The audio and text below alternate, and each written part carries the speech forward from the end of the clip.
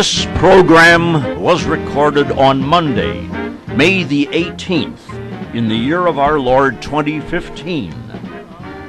The opinions expressed by the participants in the following program do not necessarily represent that of this station or its management. Or anybody else. From the John DeVita Recording Studio, located in an undisclosed and clandestine location on the great northwest side of our fair city of Chicago, we once again are pleased to be presenting yet another edition of our monthly roundtable panel discussion show, Meet the Chicago Historians.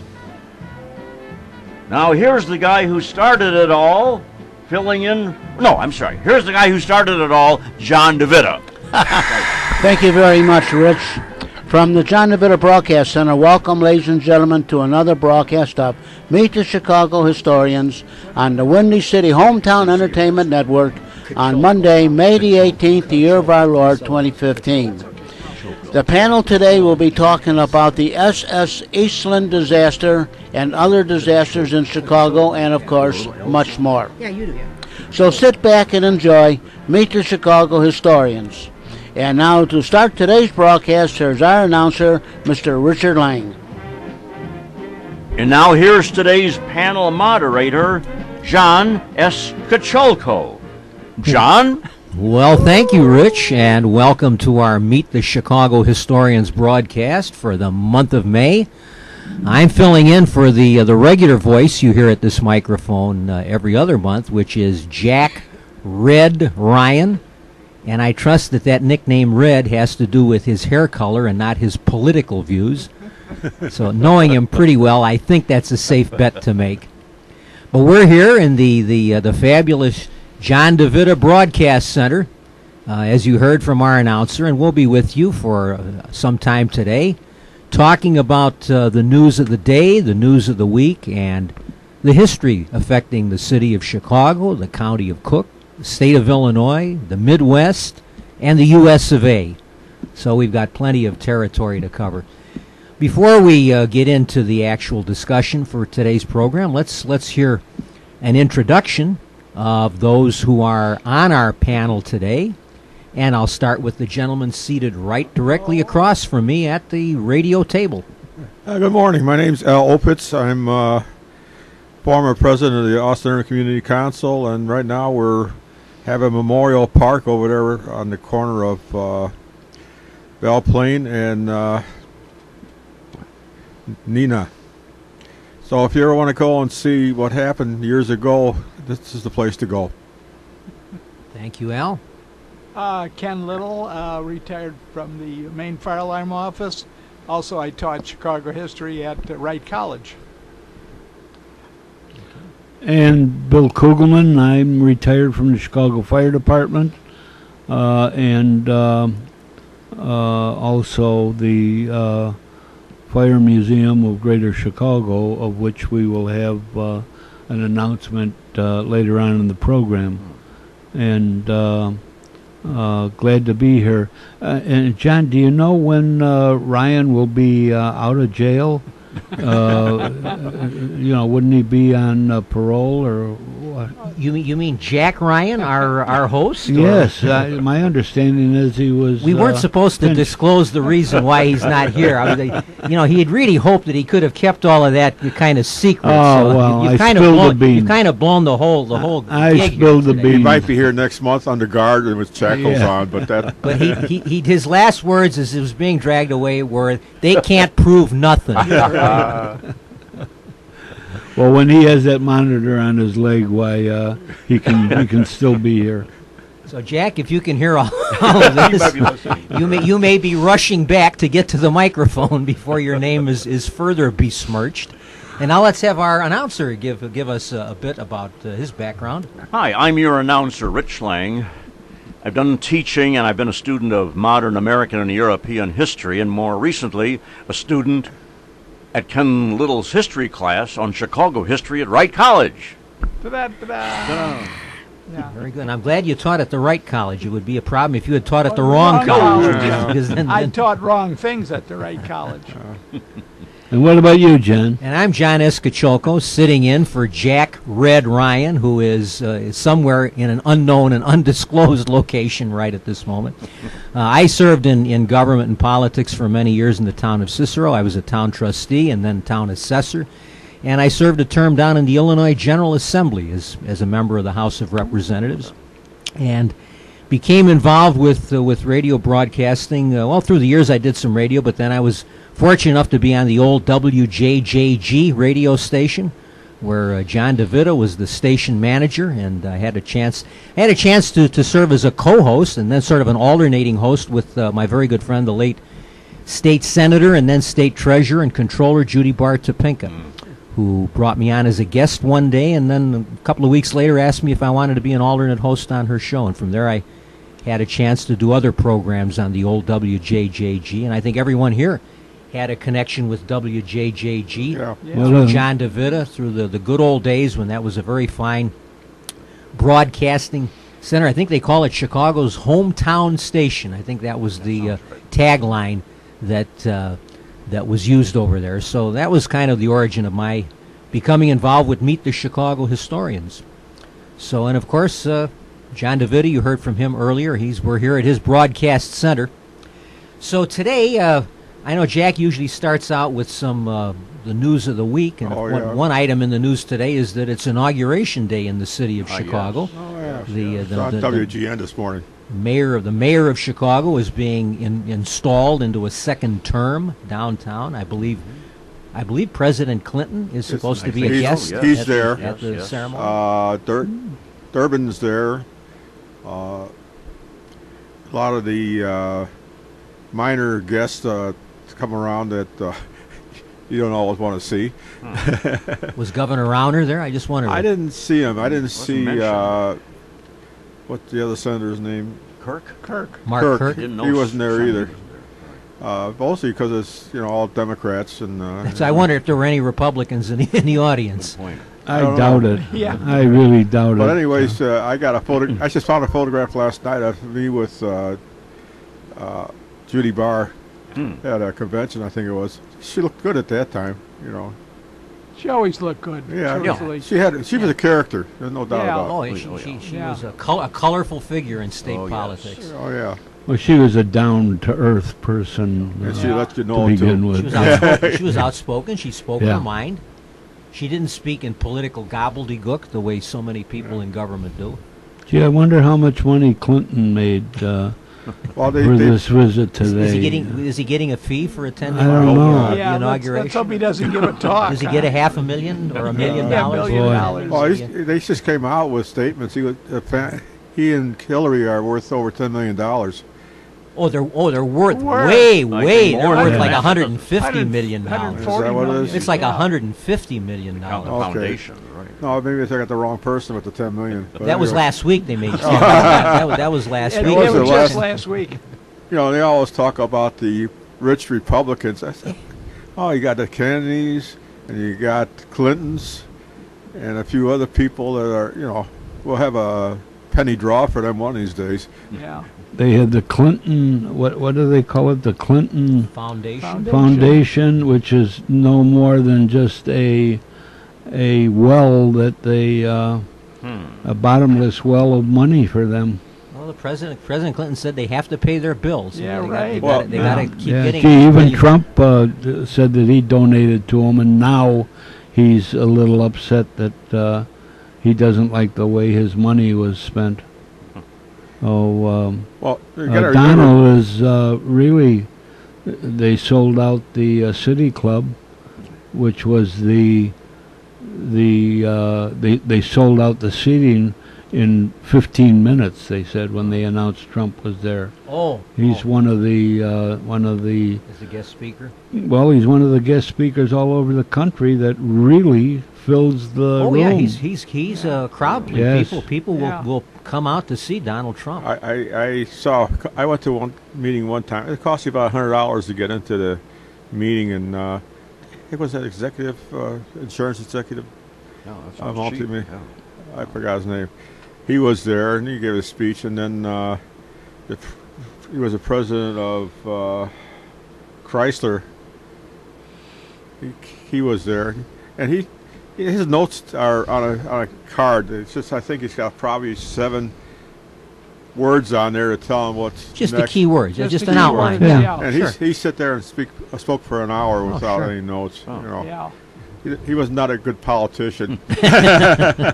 You know, you got to have the Teleprompter. teleprompter there and everything else, and if Obama gets there, he gets the teleprompters He confused. gets 2 of them. Yeah. Wouldn't it be great if we could hear what Judy Barr would be thinking about our state's fiscal mess right now? Oh, What geez. Yeah. opinion she'd be saying about that? I had a chance to spend some time just a couple of weeks ago with her son, Joe Topinka Jr., he's served in the armed forces, had a long career in the service, and he was receiving an award at Morton College in Cicero because in recognition of Judy, on behalf of Judy, for all of her services, and they have a family endowment. They endowed a scholarship in honor of her mom and dad for students going to Morton College in Cicero. So I had a chance to talk with him and to talk about Judy and reminisce about all the years, because I had known Judy for many, many years, going back to when she was a reporter for the Life newspapers. Oh, geez. Wow. She was a reporter for, when I first met her. I was starting out in politics, and she was a reporter and a columnist for the Life newspapers.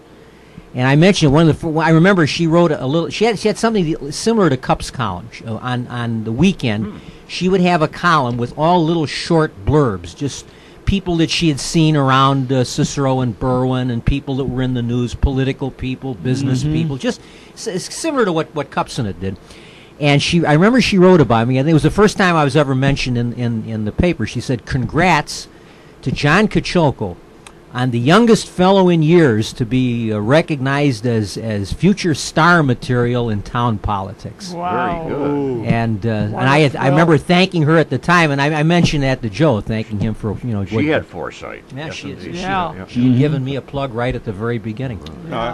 She was, like I said, it's a character, and I met her several times. In a good way.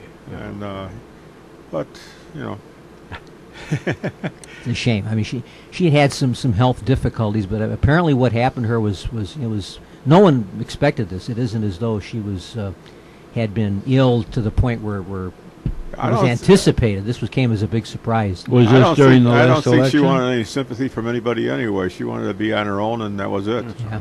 Well, she died in December. She died right after the November election. She had Right. just been reelected, and it was maybe a month later. It was right at like the first week of December, I think she passed away. Yeah. And I was supposed to see her at a Christmas function for a charity in town called Seguin, for children with disabilities, and they have a Christmas party every year that she would always attend, and the fellow who puts it on, Al Carr, who was the county commissioner for a number of years, said he told me in advance Judy's going to be at the event. She had already confirmed that she would be there that Saturday. It was the first Saturday in December, and she didn't attend.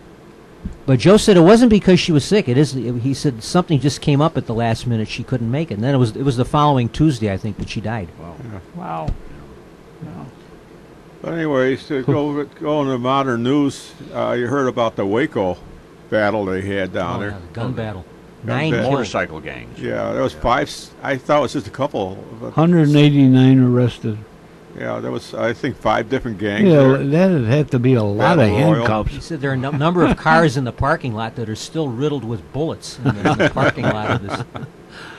I wonder if that will resound up here. We have a lot of motorcycle gangs there. Yeah, but they usually seem to be in their own territory, and that's about it. A friend of mine is with the state police, and that's his forte is motorcycle gangs. Always has been. Yeah, I And remember. that's not true that they're in there. They still have a lot of problems with them now. I remember the old Chicago Outlaws, and I knew a couple of them. They were not dangerous at that time. Now I don't know. You know, at that time You talk to the police, they'll tell you if they're dangerous or not. yeah. Well, this is how many years ago? 60 years ago? No, not quite. 50 years ago. Are they often involved in drug dealing? Perhaps that's Not that I know of. Joe said that they're involved in anything that will make them money. Got it. Yeah. And the headquarters of this unit that watches them is up in Elgin, Hmm. and he said they picked the right spot for that. That's the one of the centers of the motorcycle game. Elgin? Oh, Elgin, yeah. I didn't know that. I was just in Elgin a few weeks ago. Yeah. yeah, I didn't know that. You know, I guess because of the traffic problem, they don't have as much here, but they still have quite a few. The state police have been told to keep them off the expressways. Well, they said that the one of the gang after this riot and gun battle was shut down, one of the gangs supposedly said they had threatened to shoot at police officers, and I heard today that the chief of the police department said we're ready for him. He didn't sound like he was backing down. No, They they said don't. the They police, can't. the No, police not down department there. said we're prepared for him. They can't be backed down. You know, that would undermine them all the way. They said when the police arrived, they shut this gun battle down in a matter of just a few minutes. So they must have really showed up with force, because there were that And many of course, our president now has cut back on issued a executive order that the police will not be issued any army vehicles or military gear, which really makes a lot of sense. Well, you know, you got to protect them. But one thing nice about him, though, apparently he's going to leave Chicago when he leaves office. So that make a lot of people in Hyde Park happy, because of the fact that right now they're blocked off because they can't go anywhere, you know, within reason of the area there. And he leaves his library, which, even though I'm not a fan of Obama, I hope that the library creates some business in the area anyway, help the area. I do think I've heard about all I need to hear about it on the news. I mean, we went through this whole debate as to whether it was going to be in Chicago or not. Now they've decided it's going to be in Chicago. Now there is debate which neighborhood in Chicago. Yeah. So that's going to go on for a few months. Then when they pick the neighborhood, then there'll probably be a big debate as to which street it's going to be on. No, so This could go on for the next 4 years, you know, and then it'll No. be which block there'll be a big debate over which block it's going to be on. It's not the problem what block, it's what park they're going to desecrate.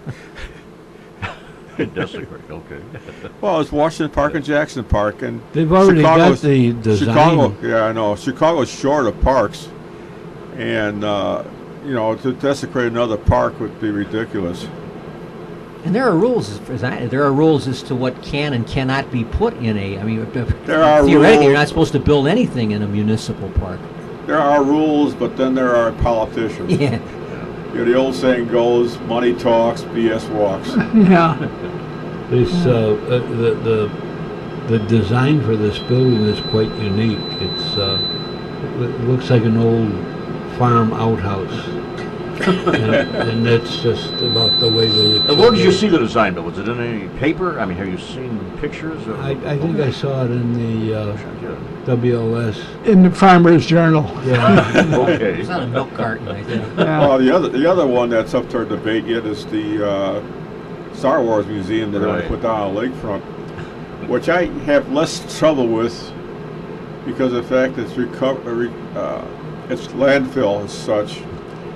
But there are rules and everything else about building on landfill. And of course, the tailgaters don't like it because they can't have a tailgate party inside of the museum. But shouldn't the Star Wars Museum be on Princess Leia's planet or on the Death Star? I mean, why do they pick Chicago?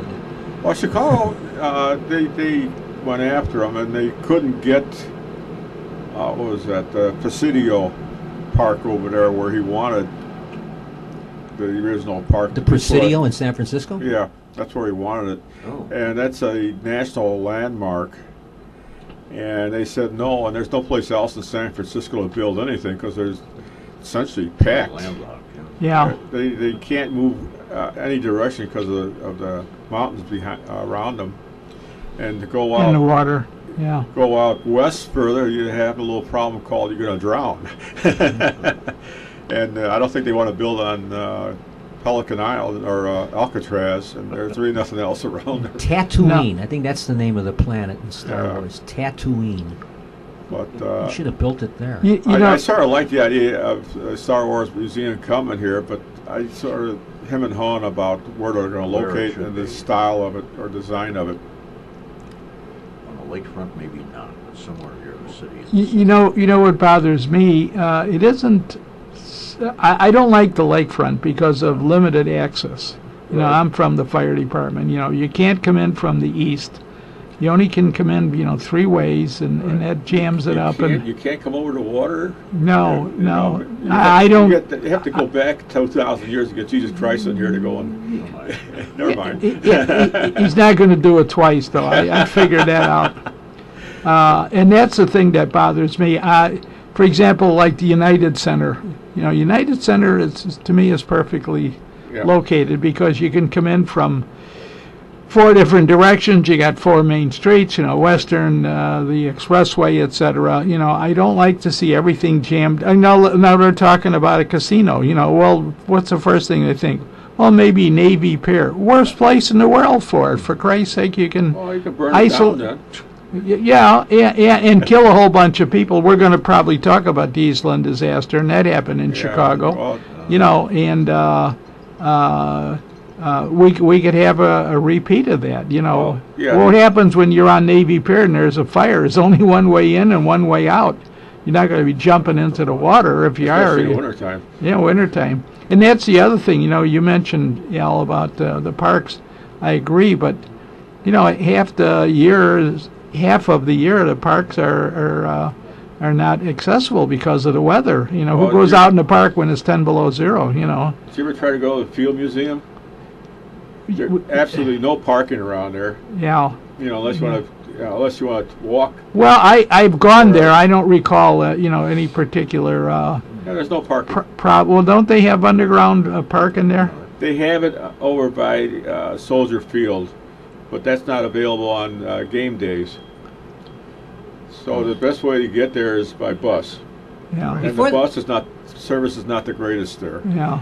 But the other thing is that they brought up was the Burnham Plan, which the Field Museum was built outside of the original Burnham plans for the reason that it was not covered, basically. And this museum would not be covered under the Burnham Plan either.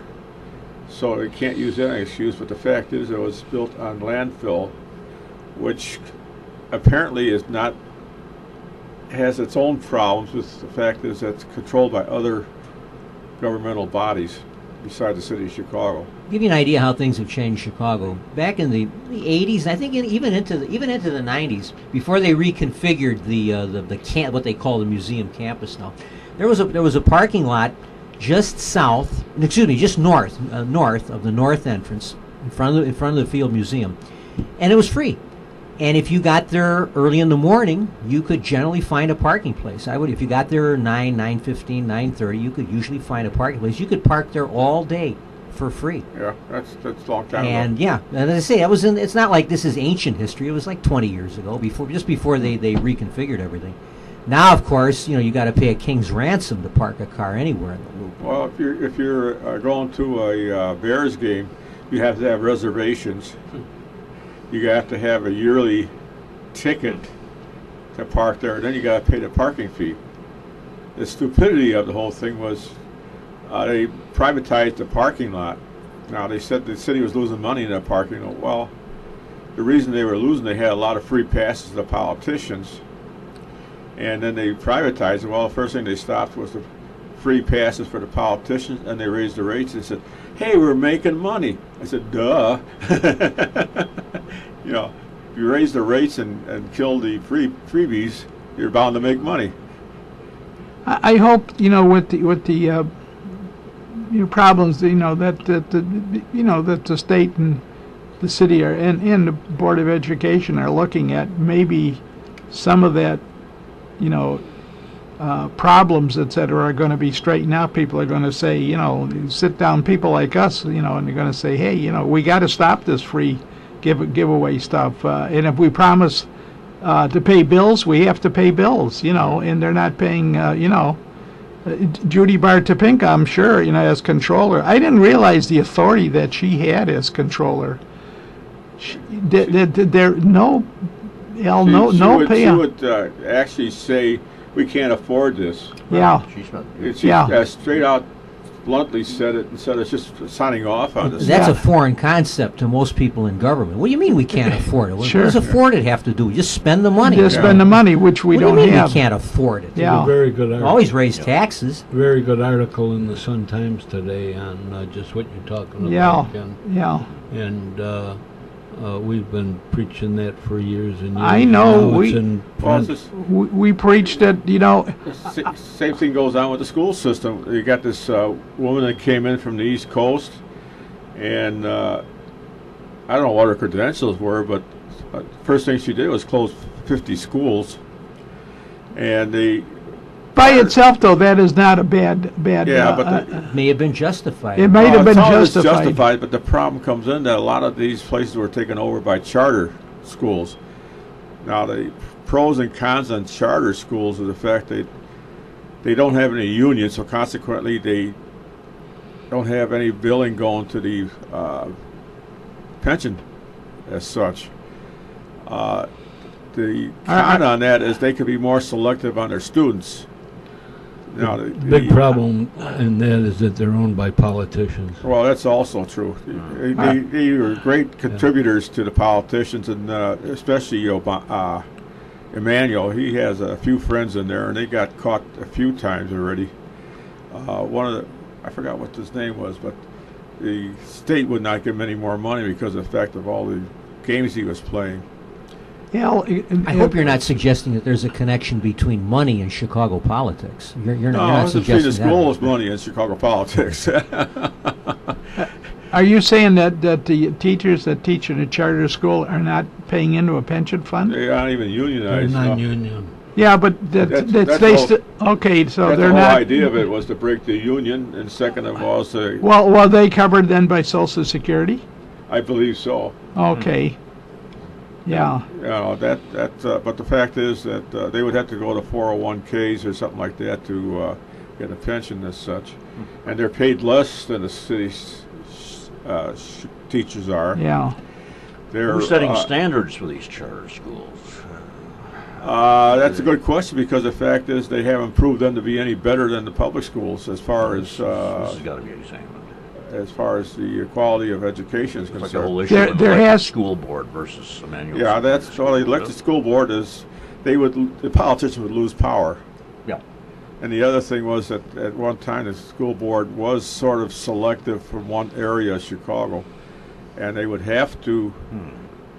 They put a term. They would have to put term limitations in there, and they would have to be by district rather than just going down to Bridgeport or something like that. Well, I imagine Chicago has the only appointed school board in the state, because in every other community, I think that's true. you have, Yeah. I know in my community we have a grade school board, a high school board, a community college, and they're all elected. The college board, they're all elected. The other problem the state has with education is because of the way the Constitution, they have 1,000 different districts for school. Well, we have more units of local government than any other state in the union. We have thousands and thousands of units of local government. We're coming up on just about time to take a break. So this is Meet the Chicago Historians from the John DeVita Broadcast Center, and we will be back. Nice.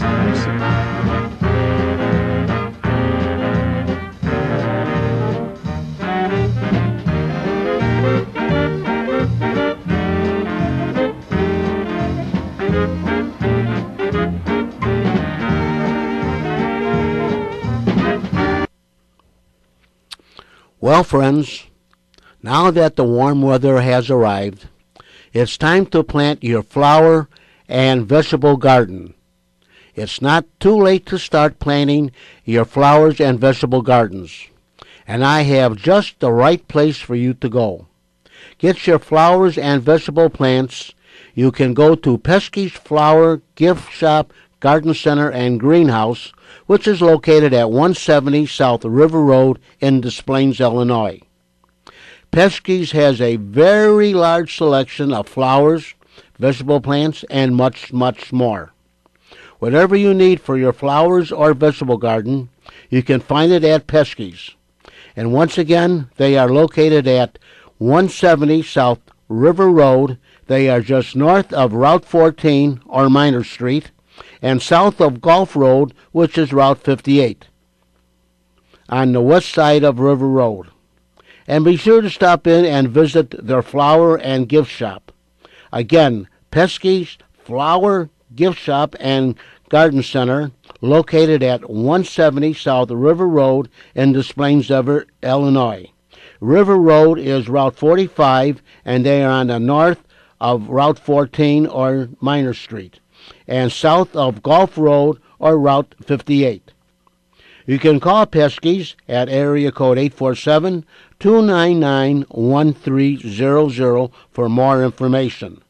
Again, that phone number is 847-299-1300, or they're located at 170 South River Road in Des Plaines, Illinois. Our show. Okay, ladies and gentlemen, welcome back. This is Meet the Chicago Historians. I'm John Escacholco, hosting today, substituting for Jack Red but not Bolshevik Ryan, who is our regular host, and we hope he's doing well. And we are here today talking about the news of the day and the news of the week, and we're going to also be talking about a very tragic event in the history of the city of Chicago and of our country, the fabled Eastland disaster, which took place a century ago. We're about to celebrate the centenary of that event. But once again, let's go around the table and get an introduction of each of our panelists, starting with Al Opitz. Al Opitz, again, let's see, what else have I? Oh, a student at Kenny, and all around, whatever. I discovered Al under a rock. No, I mean, and Io, and the same with Rich Lang, and we had a lot of fun doing the show, and I call the show the teaching at Wright College, because it was normally people were not allowed when you're in school to participate at your will. You know, you had to put your hand up or you were called on, etc., and the teacher had control. I lost control. Let's call it a freewheeling. Freewheeling, attaboy, Rich. It's like this program. Yeah, it's like this program, right? So it was a lot of fun, and I fell into it. Really, I'm not an educator, and but I will say I'm sitting next to Chief Hi, Chief. Kugelman, and I've known Bill since, I don't know. Let's not go in. No, but long time. Well, I would just say this. We were talking about Judy Bart Topinka and the way we admire her. I have admired Chief Kugelman his whole career. I met him when he was a fireman, when he was driving Squad 11. Oh, boy, is that a long He was time driving? ago. You trusted him? I've got a journal from when I was assigned to Squad 11. Have ya? And looking through there, it's very, very depressing. Oh. Because myself and Joe Bricketto are the only ones still only around, two. still living. Yeah. And I've got Joe's address. I want to take it over there and show it to him. Yeah. Brings back a lot of memories and. Happy memories too. Oh yeah. Oh boy, did we have a time. Yeah. Knox and Sunnyside. Yeah. And all alone. All alone. Nobody to bother us, and we had a ball. And it was very unique in having just a squad, which is a fire rescue squad, alone in a firehouse. Right. They're always quartered with an engine company, and the engine company had, by tradition, the engine officer was always the landlord. So the squad people were basically tenants, and but here the captain of the squad, you know. Well, my first captain was Otto Fent. Otto Fent, yeah, Otto and Fent. I loved Otto. Oh yeah. His and he was a stepbrother of my father's. So my mother and my father, of course, knew him. Yeah. And when I was assigned there, I called my mother, who I was living with at that time, and I said, "You've got to meet me at Knox and Sunnyside Yeah. and bring my gear, Yeah. bring my boots and my fire coat and so forth, because I'm working right then." Battalion 13, the Maine, haul up the squad in the command van.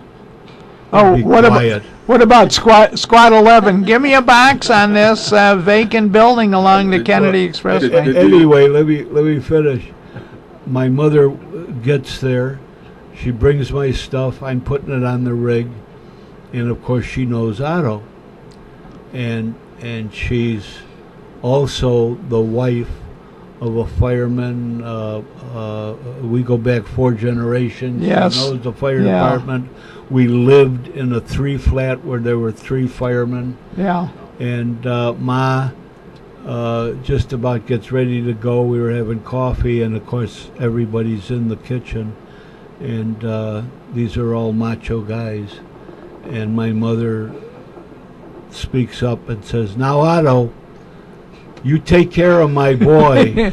Billy. Billy, yeah, and well, I didn't live that one down for about a year and a half. Yeah, right. I was the youngest guy there. I wasn't even 21 yet. Yeah. You know, so and I can't mention things that happened. No, they show. But we had a hell of a time. Yeah. Oh, yeah. I Yeah, we had a remember. good Yeah. time. Yeah. They had moved by the time I came into fire alarm there at 108. Anyway, we digress. Anyway, you know who I am now. Yeah. So now we got Rich. Our announcer. Our announcer is Rich Lang, also student of Ken's Chicago history class and a kind of a freewheeling history buff. I was just going to ask, Freewheeling. What is that? Freewheeling. That's my new catchphrase. Yeah. Right. did you know Smokey Stover? Sure. I Cartoon remember character? Smokey Stover. Yeah. He was the one that invented Notary Sojak. Notary, yeah. Yeah. And you know what else? And I use this all the time. They always had one medical malady. It was called Logus of the Bogus. so I tell my daughters, if I put too much currency in my wallet, that puts pressure on the leg. So I only can carry a couple of singles, so you'll have to help me out when we go shopping, Oh, jeez. Goes over like a lead balloon, It's like naturally. the story about the fellow who had the shortest arms and the deepest pockets that anyone ever knew. He never seemed to be able to pay for anything. Yeah, but you meet a lot of those guys. Yeah. I remember a story similar to that. Once I was a salesman. He went to convention. He always came in after everybody had a drink on the bar. Oh, I says, "Gee, I'm just going to buy you a round. Yeah. I'll see you later." Yeah. So one time they waited for him and they just waited for him. And he said, "I was going to buy you a round." He said, "Yeah, okay, we'll do it. Go take it." Yeah. He got stuck that time. Like A lot the of fellow those who, guys around. fellow who walks into a bar and says, "When I drink, everybody drinks." So they all come rushing to the bar, and the bartender pours all the drinks. And And then the guy said, "When I pay, everybody pays." Yeah. That's a good one. That is a good one. That's an old one. That's Yeah. a good one. An old one. My uncle used to Yeah, tell me that. do Oldie you but ever goodie. identify him? I don't know. But No. would that be Anyways, going back to this, to our major problem with too many political organizations or districts in Illinois. The problem comes in again too with that the pensions. Chicago pays pensions bill for both the state and the city, and the downstate don't pay any really for pensions on their school Mayor staff. Emanuel frequently makes that point. Yeah. Yes. And that's got to change too. The flip side of that, though, is that the city of Chicago receives an influx of funds from suburban Cook and elsewhere out of all proportion to the amount of money that's generated in the city of Chicago. I know that was always true in the RTA. They would never give you, on the RTA, they would never give you straightforward answers as Yeah, to they how still much don't. money was generated in the city as opposed to how much money was spent in the city. And the city's attitude toward the rest of the state, and this is something that suburban legislators and downstate legislators always resented was the city's attitude was that it was sort of there to receive funds from everywhere else, that the rest of the state was there to provide money to subsidize the Chicago expenditures on everything, their parks, their schools, and everything else. And they will never give you a real accounting as to where the money comes from and where it's spent. Well, that's always true with any political, but the fact is you have too many political districts. Well, that has to be consolidated. That goes back to the old state constitution, Yeah. the old 19th century constitution. And what the old constitution did, it was a very rigid document, and it provided strict limits for municipalities, townships, school districts as to how much bonded indebtedness they could have. And so what happened was, if you reached your ceiling and you couldn't float any more bonds or borrow any more money, you spun off a new district. Right. You created a new district that then would have a new cap, and they could go out, and so that's why you wound up with so many little school districts, mosquito abatement districts, cemetery districts, drainage districts. If you go, once you get outside of the metropolitan area, the downstate counties are just awash with these little elected boards and districts, and that when the new constitution came in, they didn't do away with all these. They kept all these districts, and so that's why Illinois has thousands and thousands of little separate taxing districts. I would like to wait. Was in there, and he also wouldn't allow them to have gambling in Chicago and other things that downstate was able to take care of or provide for. Now that thing's changing, and I'm not sure if that was in the Constitution or not, but it was still,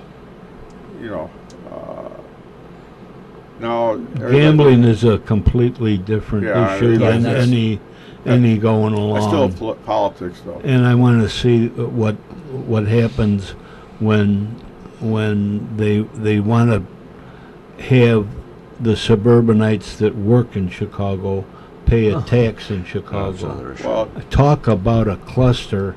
Yeah. That, I mean, you can just see what will happen. That's also true with the transportation system, because the right now your gasoline tax provides a percentage to the public transportation, and the outside of Chicago they provide half of that amount. And what about all the people from Chicago who work in the suburbs? That's also true. If the city passes a tax like that, you know that all the communities in the suburbs are going to pass a similar tax on all the people. Yeah. And the kicker is, the city tax, it says that if the individual doesn't pay it, then the company has to pay it. The business has to pay it. Who ever heard of a tax that's voluntary? How many people do you think are going to voluntarily pay the tax? Well, it's going to be a tax on the businesses. Well, the same thing goes on that says if you bought anything out of the state, you're supposed to pay sales tax on it. When was the last time you inherited anybody paying sales tax on out-of-state product? They said they were going to keep track of that. Now, I don't see how you can do that realistically, And the other one was everybody said, we got to raise the gasoline tax. Well, the problem with that is cars are becoming more efficient. Then you got the hybrids and you got the electric cars, and they don't pay their share at all of taxes for the road tax. Of course, the road tax is supposed to be for the improvement of the roads, not necessarily to line the pockets of the politicians. I like the article in today's Sun Times, I believe it was, where somebody, a writer suggests that the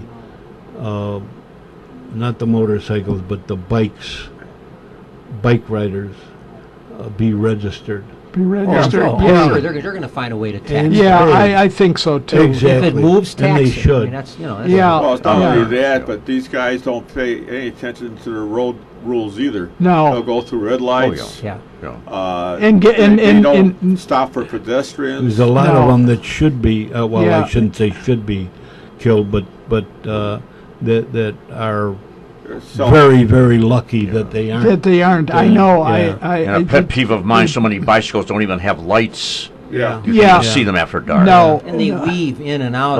They're on It's dangerous driving to have to deal with. I don't drive at night anymore because bicyclists, because they feel they're sort of on their own. They can do whatever they want. Yeah. Yeah, well, as Yeah. soon as they get hit by a car, they can't do too much about it. They're a Yeah. vehicle, so they have to. It's a vehicle accident. It's not a bicycle versus car. They're a vehicle, and they have to pay for the same rules. And that's why they should be registered and licensed. Right. Yeah. The other thing That was seems that fair. the big kicker comes in. They said they want to go and put movie camera on their helmets, presuming, of course, they wear a helmet, so that they could take photographs of all the occurrences. And the other guy says, well, you know, that also works against you. If you are wrong, then, you know, you'll suffer the consequences, and all of a sudden nobody's talking. I wonder, just on the subject, I wonder how rank and file police officers feel about this new push now to put these body cameras on police officers. I wonder what the reaction. I You hear hear sometime where Their reaction is that no, they don't want them. that would be my suspicion that that's the Yeah. case. I wonder how many people. This is something that they've mentioned, but people often call the police when things are going on that are very unpleasant. And if you have a police officer come to your door and he's got a camera strapped onto his lapel, are people going to be reluctant to let that officer in? Maybe they don't want their home and their family and to become a matter of public record. Well, And I would agree with that. Well, Yeah. the other problem that comes and be on in. the internet the next time you turn around. Yep. The other problem is that you go on probably on the west side. They hate the cops, and then they get into trouble and say, "Where are the cops?" Well, you shoot at them and everything else. They're reluctant to come in. So consequently, you have a double-edged blade there that you're damned you do, damned you don't. And the same thing with this guy, that 300-pound kid that got shot. He was unarmed. Well, if a kid comes through your window, 300 pounds and with fists, that's, as far as I'm concerned, is a deadly weapon. Well, the other thing is that very often the stuff, the video you see on television is selective. If the police officer is interacting with the offender, and there's someone in the car that's with a little camera, he may not film the part where the offender attacks the police officer. Right. Or speaks disrespectfully to the police officer. That may not be on. He may only start filming when the police officer responds to whatever the provocation was. So you don't get the context. You don't find out what the provocation was to begin with. You only see the police officer reacting to the confrontation, to the provocation. Well, the other one was this girl got killed by an off-duty cop. Now, that should be taken as a incident of two people involved. In other words, a guy carrying a gun shooting into a crowd. They consider him a cop, but he's not a cop because he's technically on Because duty he's off. 24 hours a day. But the fact of the matter is he was off duty. Right. And consequently, the city should not be accountable for what he does off duty, but they are. So it gets to be a real ball of wax there trying to figure out what is right and what is wrong on that. They're on duty 24 hours, 24/7. That's always the rule. That's Absolutely. why they're allowed to carry a firearm Absolutely. 24 hours a day. Right. I realize my grandson-in-law is deputy sheriff, and he carries a weapon with him all the time. I've got one of my personal opinions is I would be in favor, and this idea has surfaced from time to time. I see no problem with allowing military officers to carry firearms off duty. If you're trained in the use of a handgun, I see no problem with Yeah. allowing military personnel. They're also on duty 24 hours a day. You're having attacks on the military. You had that attack down in Texas on a military base. Yeah. And this rule we have, where military personnel are not armed generally on U.S. soil, we may have to think about that. I mean, I certainly would have no problem with military personnel We have carrying a handgun. Well, we have concealed carry now, and Yeah. I don't know how many But other that- states. But that's I think that's just a a different- blanket that's a- rule that military personnel would, if they're properly trained in the use of a handgun. I don't think enlisted personnel don't customarily learn the use of a handgun, but officers do because they carry a sidearm. Well, we do. The enlisted personnel do learn a little bit about weapons. Not enough to do much good on it. And usually it's rifles, not Right, that's what I'm saying. not sidearms. But any military individual who's trained in the use of a handgun, I see no reason why there shouldn't just be a blanket rule that they would be allowed to carry that weapon off off the No, base. that's you know, Well- I was at Fort Lewis, and you see people marching around there with M1s and all that, and they're not loaded. They're you not know. loaded, No, yeah, that's I remember I was in Spain umpteen years ago, and the cops there carried automatic weapons. Oh, sure. Oh, in Europe. Oh, yeah, that was for a long. That was customary even before the terrorism began. Oh, this is with this under Franco, probably. Franco, yeah. Yeah, And the they call- Guardia Civil. They used to call them black hats. They wore those little hats. Yeah, that was Yeah. called the Civil Guard. Yeah, they're called black They hats. carried They're- submachine guns. Yeah. I was going to say and or rifles too, and which you didn't see that in Chicago. So. No. I spent 2 years in the army in France and Germany, and the French, no guns. Really? Yeah, that no right? guns. Yeah. England was the same.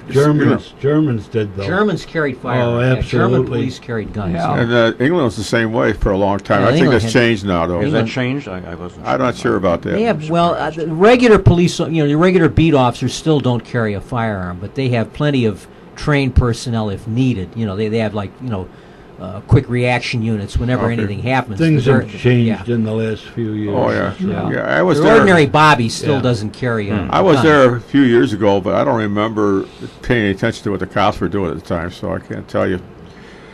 And most of the people there were generally friendly, so People traditionally in England had a respect for if the officer. I'm told just you to do gonna say, something, yeah. you did what you were told just as a matter of course. They didn't need a gun. They had a theory about it, and it was not so much of confrontation, but to keep the peace, etc. They were peace officers. They were Yeah. peace officers, and so it's a little different. You know, well, the Chicago in general, up until I don't know what administration it was, but every time the administration changed, the police force changed. oh yeah, yeah. And that's one of the problems that came in with the Haymarket disaster there. And I think the cops were all political as point. Well, there was a time when all jobs, all government jobs were political. Yeah. When the President of the United States changed, everybody in the government was out, and he Yeah. brought in Oh, new now they- postmasters and clerk, everybody. But that changed More civil long. service to There a was no large degree, civil yeah. service. Yeah. in Yeah. the- No, Well, the that's- other problem was the fact was that now it's so huge. There's no way in hell they're going to change because you almost have to change the whole economy. When you read about Abraham Lincoln, one of Lincoln's problems was the time he had to spend meeting with what were called office seekers. Politicians. Their congressman or their senator or their Yeah. governor would send him to Washington with a letter, "Dear Mr. President, Joe Dokes here is a good party man, Sure. and he would like to be deputy assistant postmaster of Paducah County." Yeah. And Lincoln, the president had no staff. There was no big president. The president had to meet with people that were pestering him for, And it was for also patronage maybe- jobs. there was Maybe also no that's where appointment the, schedule either. They just walked in. That's where the Chicago aldermen got that idea. It was like that. I mean, all governments, state, local, everything was like that. Yeah, now everything is. You can't even approach some of these people, because they're high and mighty and they don't want to talk to the lower class. You can approach a lot of businesses, from what I understand. Not that I'm Well, looking. there's such a conglomerate. Send me an email, Yeah. and we'll consider it. I talked to a guy years ago. He was the auditor for one of the big corporations. They said there was so much money flowing through. They was just, this is the time we're going to count our year's revenue, whatever it was, and then they started a new year, and they had no basis. They had no idea how much money they had at the time. They just had to go and so they stopped the books here, and that was it. And they started a new year. And so the conglomerates are so big now that you look at some of them. Was it Kraft Foods split up? Now they got now they're being bought up by Heinz Foods, and Manzella was having their problems or whatever. Hey, Al, I'm laughing. Yeah, that's the way my accounting is. Yeah, we'll stop it right here. Yeah, we don't know how much. I don't know how much I got. I wait until the W-1099s come in, and I'll worry about it. You wait until the next Yeah. pension check comes in. So before we go to a new break, which is coming up soon, I'd like to make a little bit of an announcement, I suppose. On the 23rd, which is this coming Saturday, we have an open house at the Fire Museum Oh, of Greater Chicago, and that's at 5218 South Western Avenue, and we'll be open there from 10 to 2. The Fire Museum on the, what date was that, Ken? Was that the 16th? Was it last Saturday or the Saturday It before? was Saturday before. Saturday before, we Yeah. had a program at the Fire Academy, and the program was on the Eastland disaster, which we'll cover here We'll be- after this next next hour we're going to talk Yeah. about that. hour. And we had representatives from the Eastland Disaster Historical Society. They came in. They are, I suppose you would call it, headquartered in Arlington Heights, Illinois, with the family, and it really went over well. I would say we had Yeah. a good. Did you have a good turnout? Yeah, we had Yeah. a good turnout. I would say, well, you can just fit about 50, 60 people in that Yeah. room. Yeah. And their presentation was the best I've Was ever best. seen. Oh, Of some of the presentations we've had. yeah. We ourselves, the people that are on the board of the Fire Museum, usually run these things. But we're not experts at that. But these people really knew what they were talking about. Yeah. And they were family of people that died in the Eastland disaster. Yeah. So they have a personal Yeah. Connection Connection there. Yeah. in Right. this, Yeah. in this and Yeah. they really were very professional about it. Yeah.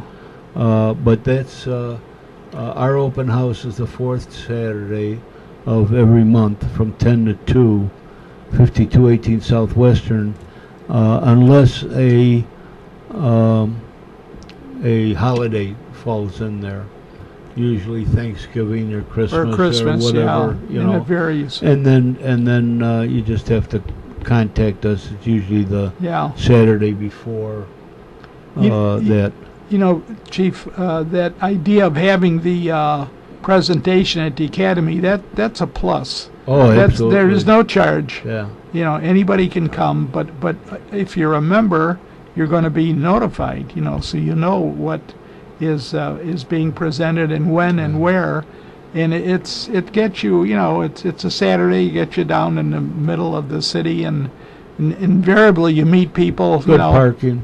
good parking. Yeah, good parking. And you meet and you socialize with people that maybe you don't see very often. Right. So it's a wonderful thing, and it's all taped, so it can be shown to the candidates or other firemen, Right. as part of their instruction too.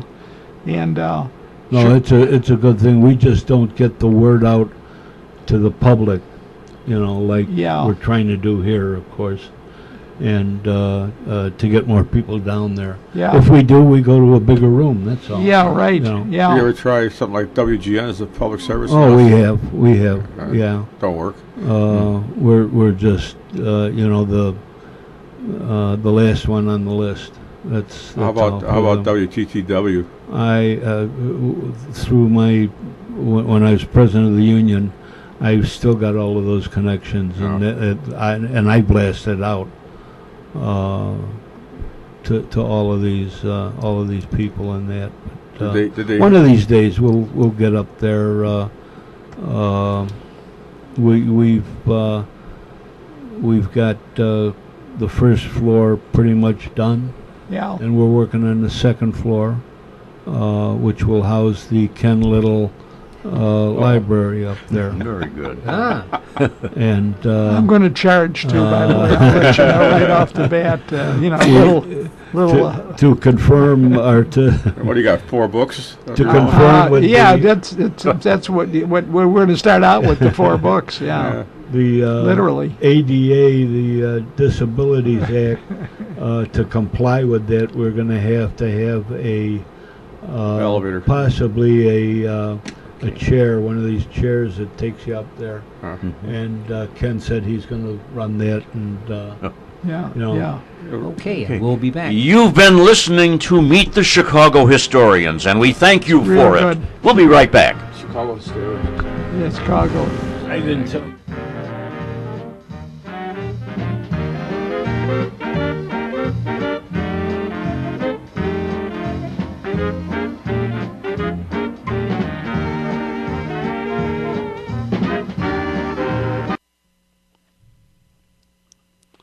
Friends, are you looking for a place to have some printing done? Well, I have the right place for you to go, and that is the printing store in Oak Park, Illinois. Call or see Phil Berry at 621 Madison Street in Oak Park, Illinois, or call 708-383-3638. Phil will sit down with you and help you plan whatever you need printed. Now, his products are brochures, booklets, business cards, catalogs, envelopes, letterheads, flyers, invitations, newsletters, notepads, menus, mailers, manuals, labels, posters, postcards, price lists, NCR forms, sell sheets, table tents, pocket folders, and presentation forms. And his services include 1 to 4 color offset printing, digital copying, high-speed copying, graphic designs, typesetting, laminating, foil stamping, die cutting, and imprinting. And he also has a complete bindery service, which includes booklets, cutting, scoring, folding, numbering, padding, and drilling. So once again, for all your printing needs, see or call Phil Berry at the printing store at 621 Madison Street in Oak Park, Illinois, or call 708-383-3638. And once again, they are located at Madison Street and Clarence Avenue, just east of Oak Park Avenue. And it's at 621 Madison Street in Oak Park, or call 708-383-3638 and ask to speak to. Well, friends, now that the warm weather has arrived, if you plant your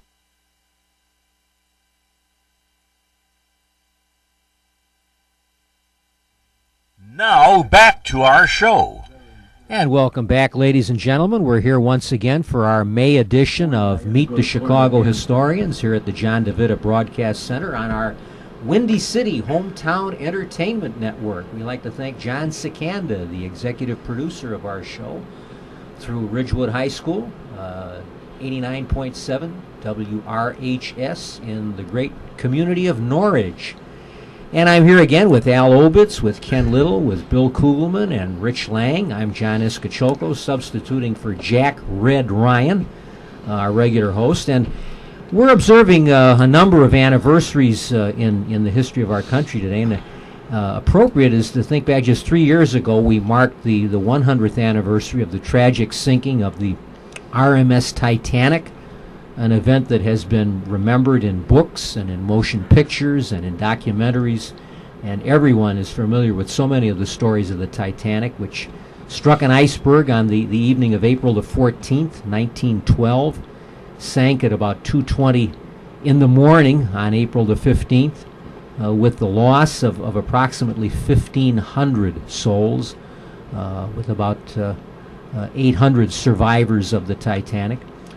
Just this past a few weeks ago, on May the 7th, very little attention, very little recognition was given to the 100th anniversary of the sinking of the RMS Lusitania. Yeah. The Lusitania was the great transatlantic rival of the Titanic. They were owned by competing companies. Titanic, as most people know, sailed for the White Star Line, and the Lusitania was owned by Cunard, and they were the two great vessels on the North Atlantic traffic at that time. And of course, by 1915, the world was at war. The conflict we know as the First World War. It was still early in the war. Less than a year had elapsed. The war had begun in the previous August of 1914, and the Lusitania was struck by a torpedo off the coast of Great Britain on May the 7th, 1915, with the loss of 1,198 dead, of whom 128 were Americans aboard the Lusitania. If you've ever seen the motion picture Yankee Doodle Dandy, you know that it's a big part of the film when the newsboy drops the newspapers down, Lusitania sunk.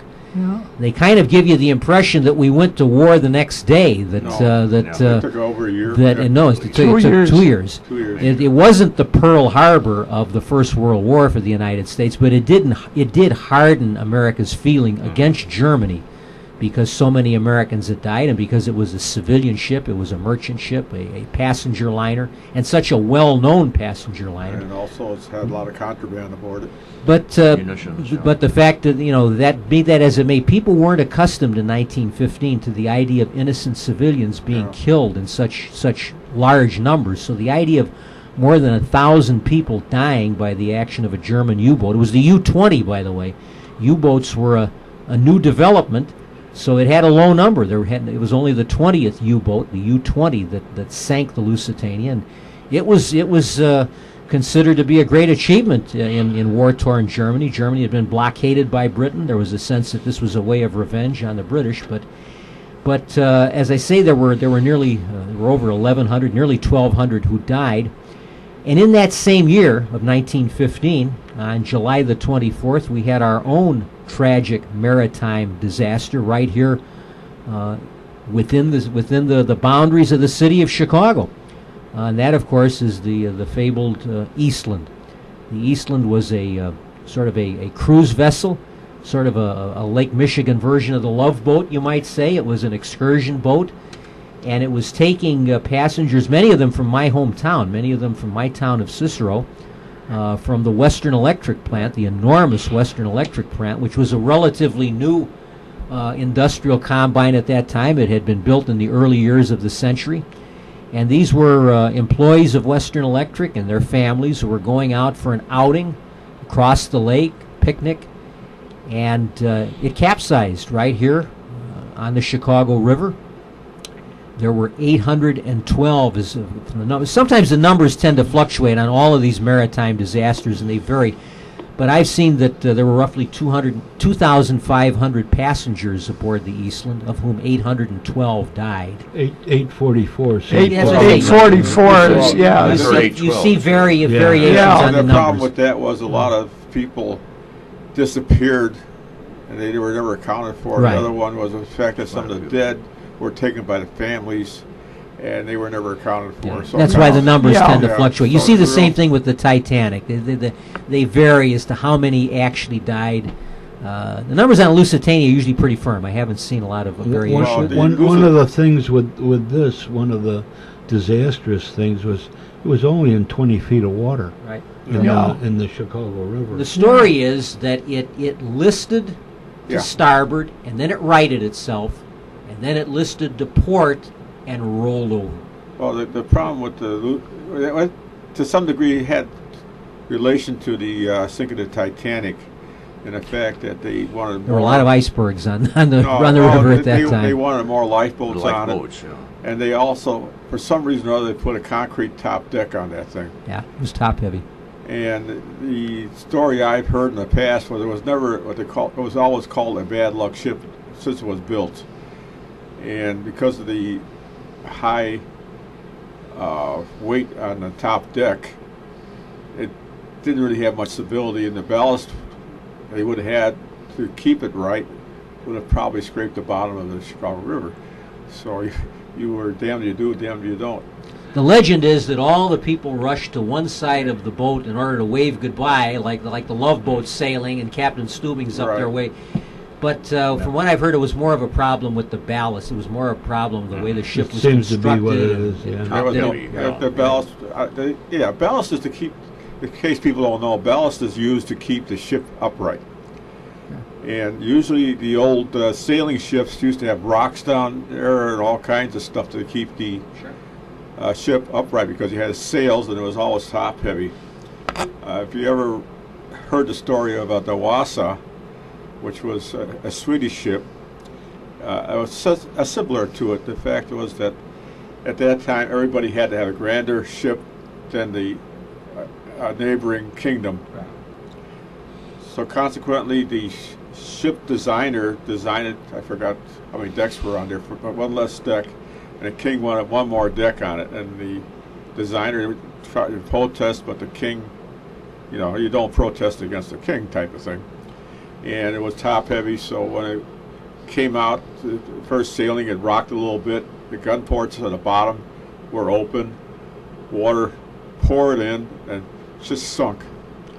And I when saw Yosemite Sam launching a ship like that in a Bugs Bunny cartoon where it sails right into the water and sinks. And never surfaces. I killed quite a few people, quite a few men aboard, and they resurrected it. If you ever want to see the ship, they have a museum in Stockholm, Sweden, The Vasa, yeah. the Vasa, and it's quite a sight to see. And they're trying to restore it, and they seem to have a problem with woodworms.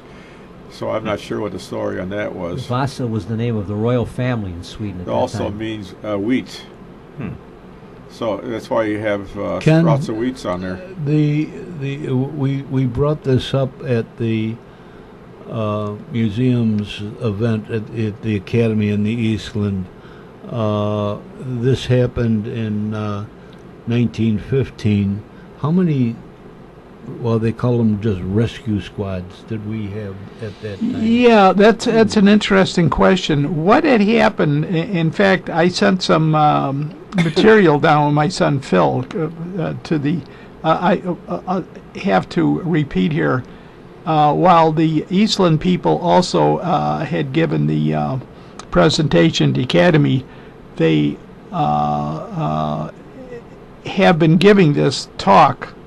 And I was telling the chief, like the North Riverside Library, and so we've had people sort of preview the whole thing, and et cetera. What had happened was in 1915, the fire department, Chicago Fire Department, for the most part, was completely horse-drawn. There were very, very few motorized apparatus because of the time, but we did have 3. And the fire department just calls them squads. And if you don't know what a squad is, it's probably a poor term. What it is, it's a manpower squad. Right. And it's to provide manpower for whatever needs to be done at a fire, whether it's take a second hose line off, to raise ladders, to rescue, ventilation, opening windows, roofs, etc. All around Yeah. work. They were motorized. We had 3 of them. And so the other thing we don't know, I checked, I have a 1915 Fire Department annual report. The Eastland disaster is not mentioned in there at all. Not at all. My God. In the general orders, which came out every month, there were 51 honorable mentions assigned and given to individuals in the fire department, and they're mentioned.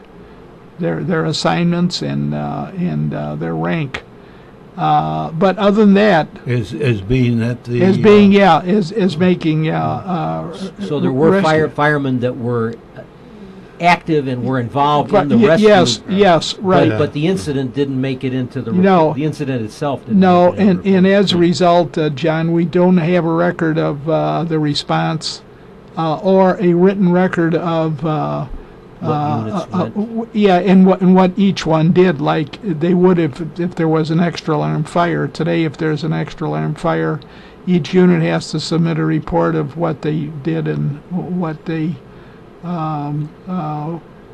were ordered to do and what they did, what hydrant they took, what ladders they raised, etc. Would the fact that it's not specifically mentioned be because it wasn't a fire? Because it was Yes, something I other think than so. a fire? Yeah. Makes sense, And at that time, I've done some research on it, and I sent some, as I said, some material down there.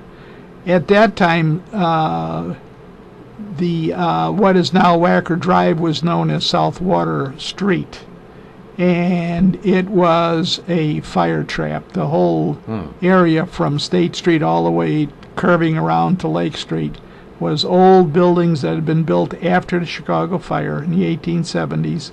And they were loaded with produce and Like the South Water Market? yeah, which replaced it and now has been replaced itself. So and it was not, when Chicago was a small town back in the 1830s and 40s. It made sense to have it right downtown, but not in the, and so eventually it was all replaced. There was a fire alarm box at South Water and Clark Street, box 16, and we think it was pulled. Now, there was a fairly heavy response by the fire department. They had 4 land engines, the fireboat, engine 37, because it was adjacent to the river, 2 hook and ladders, the squad, a couple of chiefs responded, etc. But we don't think they ever sounded an extra alarm on it, and that answers your question, John. And they did, we know they called for a 3rd hook and ladder, and what the fire department did, they dropped ladders into the river so that divers and rescuers could go down the ladders. I mean, the boat is capsized, but how do you approach the boat? How do you get on the boat? That's the same thing was happening a couple of years ago over in Italy with the That cruise ship. The cruise ship, Concordia, he's in Casa jail. Concordia. Costa Concordia. yeah. Although that was Like some high sort of there. stupidity, Yeah. but then again, the other one was not the brightest thing either. Yeah. But the other Well, thing was on the what rescue. I'm trying to bring up, Ken, is there were no acetylene torches. No, and that was on the thing, that and was that the brought it up. that was the other thing. John, there you were was the story that I'm familiar with, there were welders working on construction projects in and around where Yeah. this happened, and there were welders who came to the Eastland and began to drill holes into the hull of the ship. Yeah. The ship's now reversed, it's upside down. So yeah. So they were they knew there were people trapped inside, and the story Yeah. is that the captain of the ship was walking up and down the top of this hull, chasing these welders off Right, because he as you didn't want heard. them putting Yeah. holes into his Yeah, boat. damaging. Because he Yeah. was afraid he was going to get in trouble with the owners of the boat if they were to cut holes in it and render it Well, they cut- unseaworthy. That's the point I'm trying to make, John, is that yes, it seems to be that is the truth. Yeah. That did happen. Yeah, it's pretty- he And was those taking a welders task. were there Yeah. with their torches because the fire department didn't have any, Right. Yeah. and that These then guys just changed. happened to be nearby doing Yeah. construction work. And that was great. That was good. And I think the captain was ultimately arrested. I think the police think he was arrested. him. Yeah. was yeah. charged, but They not. never charged Yeah. anything. But the other thing was that it was a pretty good sized hole they cut into the. They had several holes Yeah. on there, and that brought us, the Chicago Fire Department, to the squads with that they issued us acetylene torches, Oh, Yes. and to this day we still have Is them. that right? Yeah. Yes, every squad had a torch. On One it. of the other things too is that at that time the fire department shops was at what today would be 728 West Vernon Park Place, which doesn't exist because of the expressway. It would be around Polk and Halsted. They did have a welder there, and we think he might have responded because they did have some motorized vehicles. But to answer your question, the very next year, 1916, the squad apparatus was changed, and they bought 3 new white rigs, and they carried acetylene torches. They also carried a what later be called a pull motor or a lung motor. Yeah, heard that term. yeah, That's what they were Yeah. what they were called. it's what they were called. They were even listed in the phone book that way, pull motor.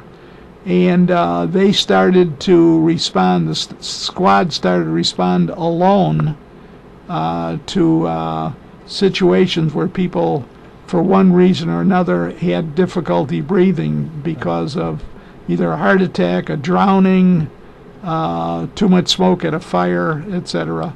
And by 1919, the original 3 squads had been increased to 10, and we had 10 squads up until after World War II, and Bill mentioned he was on Squad 11. They were organized in 46. We eventually organized 3 more squads, etc. But the problem that they had, I shouldn't say a problem, but they had 2 tasks. One, to provide extra manpower at a fire, or manpower at a fire. Secondly, to go on these so-called inhalator and accident calls. Well, 2 things happened.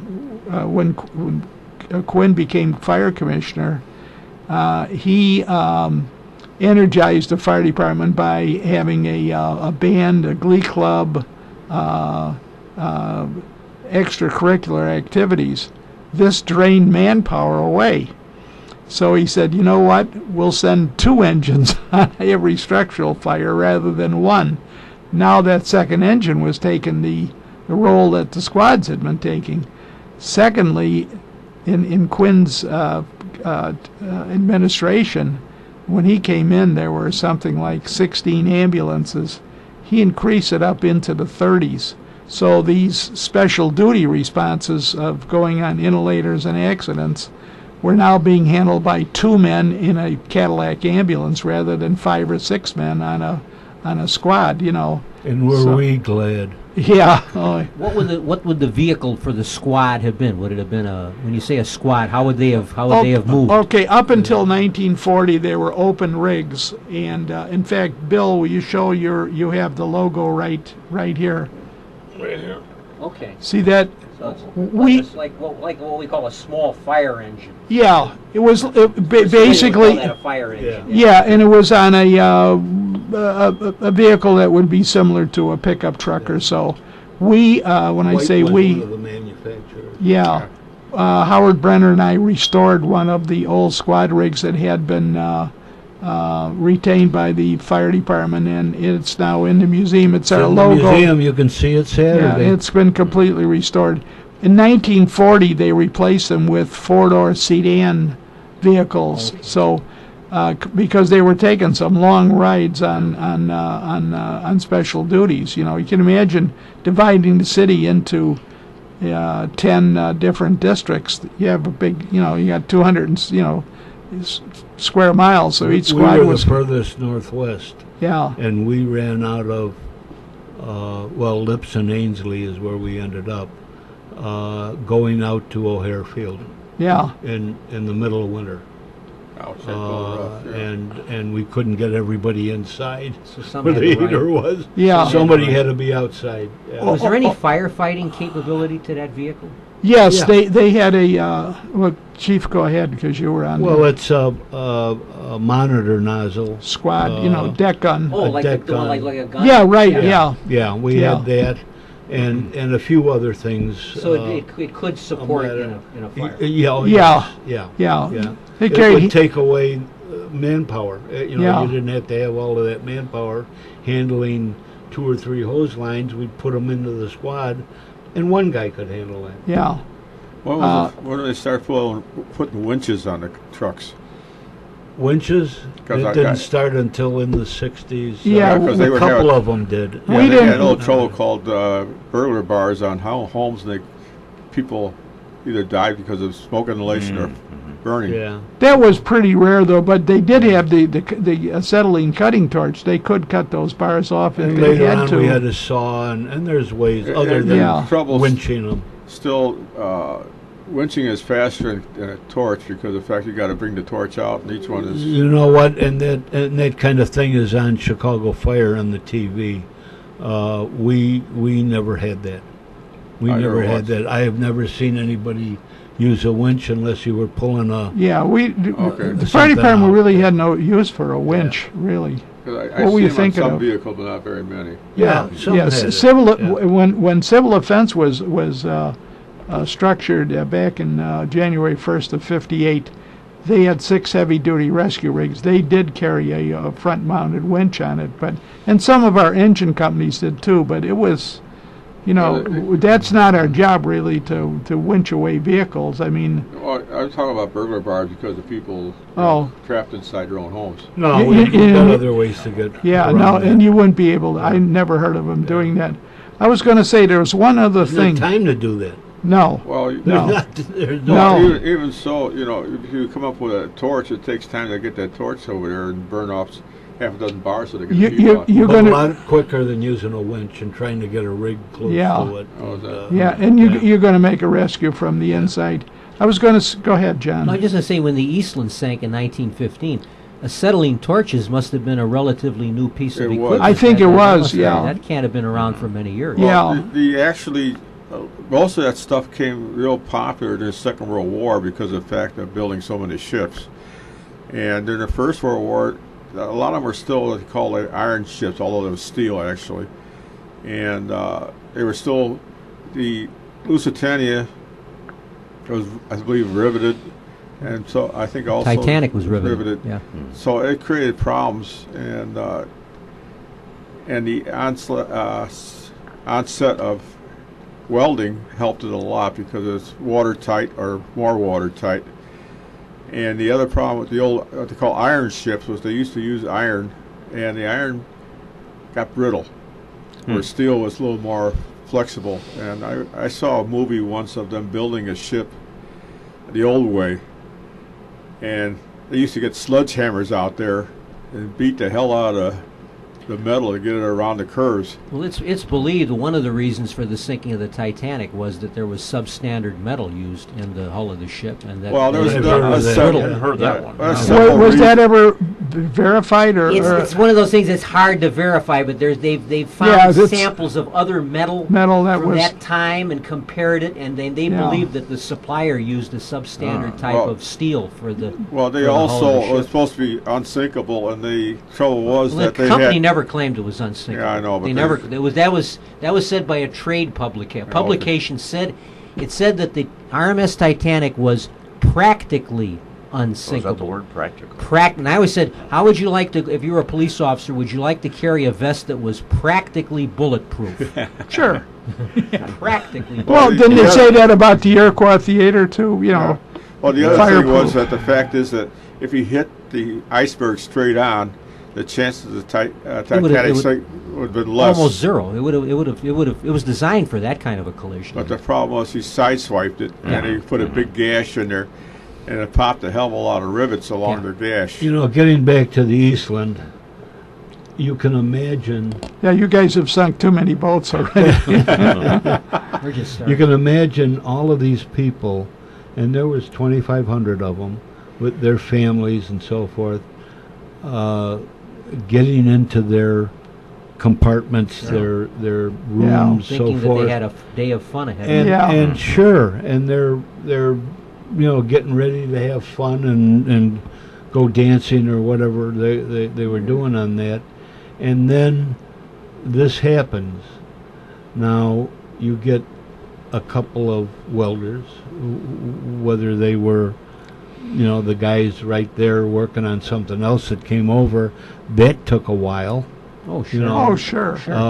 Then, They said they Who were knows? close by. They were very Well, close well, by. even Yeah. if they were close by, But they never. how do you know Yeah. where There was the openings Oh, are sure, that yeah. can They're be just used? blind. They're just, Yeah. they're It's just a guessing and hoping. completely Yeah, blind. yeah. Complete. So you can. It comes see under the heading of why it was better than nothing. Yes. They felt Yeah. it was better Exactly. than nothing. Yeah. Exactly. well, they had no ship drills, I believe, at that time yet, because the Titanic they had no ship drills at all, and consequently, when there was if anybody yelled abandoned ship, the people didn't know what to do. In this case, it happened. So I mean, the ship just rolled over. Yeah, Right. yeah. They had- There, still there had was no no- time to do anything in terms And of these Yeah. people are in their cabins and now they're turned upside over. down. Now Yeah. they're upside turned down. over. And also, Al, this is a it's in Lake Michigan. It isn't in the the Oh, ocean or something. They still I have don't know how long it took. 20 to, feet of water. Yeah. Yeah, now how long did it take it to go over there? They were going to what, St. Joseph, Michigan? They were going Michigan to City. Like a picnic grove, I believe. yeah, like Across the lake and go. yeah, a couple of hours Yeah. or so. So you're not going to have a drill. You have No. you right now.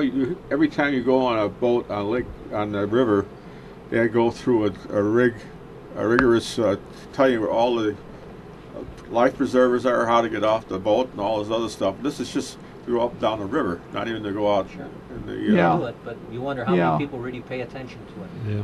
Well, it's just like the aircraft now. You got the drill or the attendant there. Every time she comes in there, she tells you what the life preservers are, the whole bit, you know, and how many people pay attention, because the fact is we've been on, after 3 or 4 flights is all routine, but still. It's just noise, A drill on a boat like that would either have to be after they, or as they were taking off, and then notify everybody, be up on the deck, and so forth, or either that or before they got on. On the Titanic, I believe there was a boat drill scheduled for the afternoon, and they canceled it. There you go. It was canceled. It was going to be.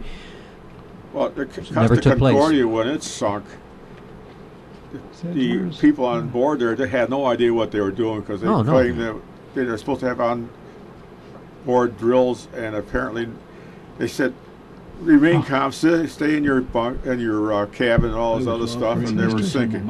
You know. Oh, pardon me, Al. It's time for another commercial break. We'll be right back after these messages of interest and importance.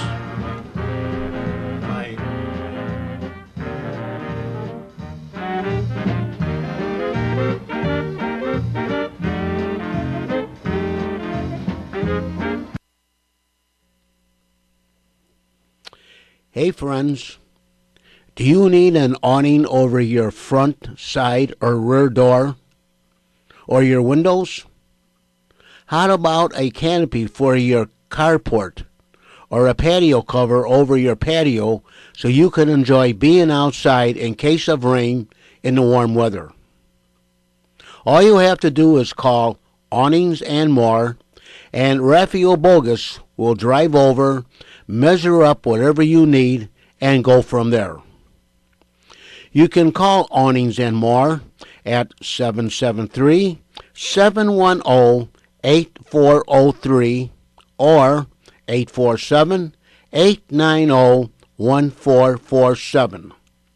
So if you need an awning for your windows or doors, call Raphael Bogus at Awnings and More at 773-710-8403 or 847-890-1447. Raphael also installs hand railings for your front, side, or back steps. You must be safe when you go up and down the steps, especially in bad weather. So for awnings or handrails, call Raphael Bogus at 773-710-8403 or 847-890-1447. Call today for a free estimate.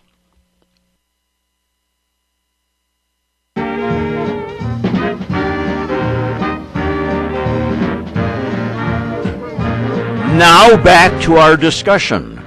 One point I'd like to raise, might be a little marginal, in the Eastland disaster. It's amazing when you see pictures of that ship, what the capacity was. 2,500 on a ship that size. If that ship were afloat today, would they allow that many people aboard? No, I think I wouldn't think so. It was overloaded at the time too. Yeah. The capacity is how many people you can get aboard. That's scary. How many can you fit into a can of sardines? Yeah. That's about amounts to. I sure would like to know. There were many funerals. I know my home parish is St. Mary of Chenstohova in Cicero. I call it the Cathedral of Cicero because if you drive that direction, you see the two Gothic towers. They're probably the most prominent feature in the town. And I have seen pictures of the multiple funeral services that were held, where they would have 4 or 5 caskets down the nave of the church, because there were just so many who had died that they buried them by families rather than having separate funeral masses for each individual. There one picture I'll never forget. It shows the one of the undertaker cars, and they had 4 caskets, right behind the driver, and then they had 3 piled up at right angles. There were 7. They were carrying 7 people out there. By the way, I want to make one other comment. And if anybody's ever read any written books, etc., on about the Eastland, and in one of them, and I was just commenting, I was talking to a field officer in Chicago, and we were both commenting on the Eastland. There was a comment in this book. It was by J. Bonsanga, who was really sort of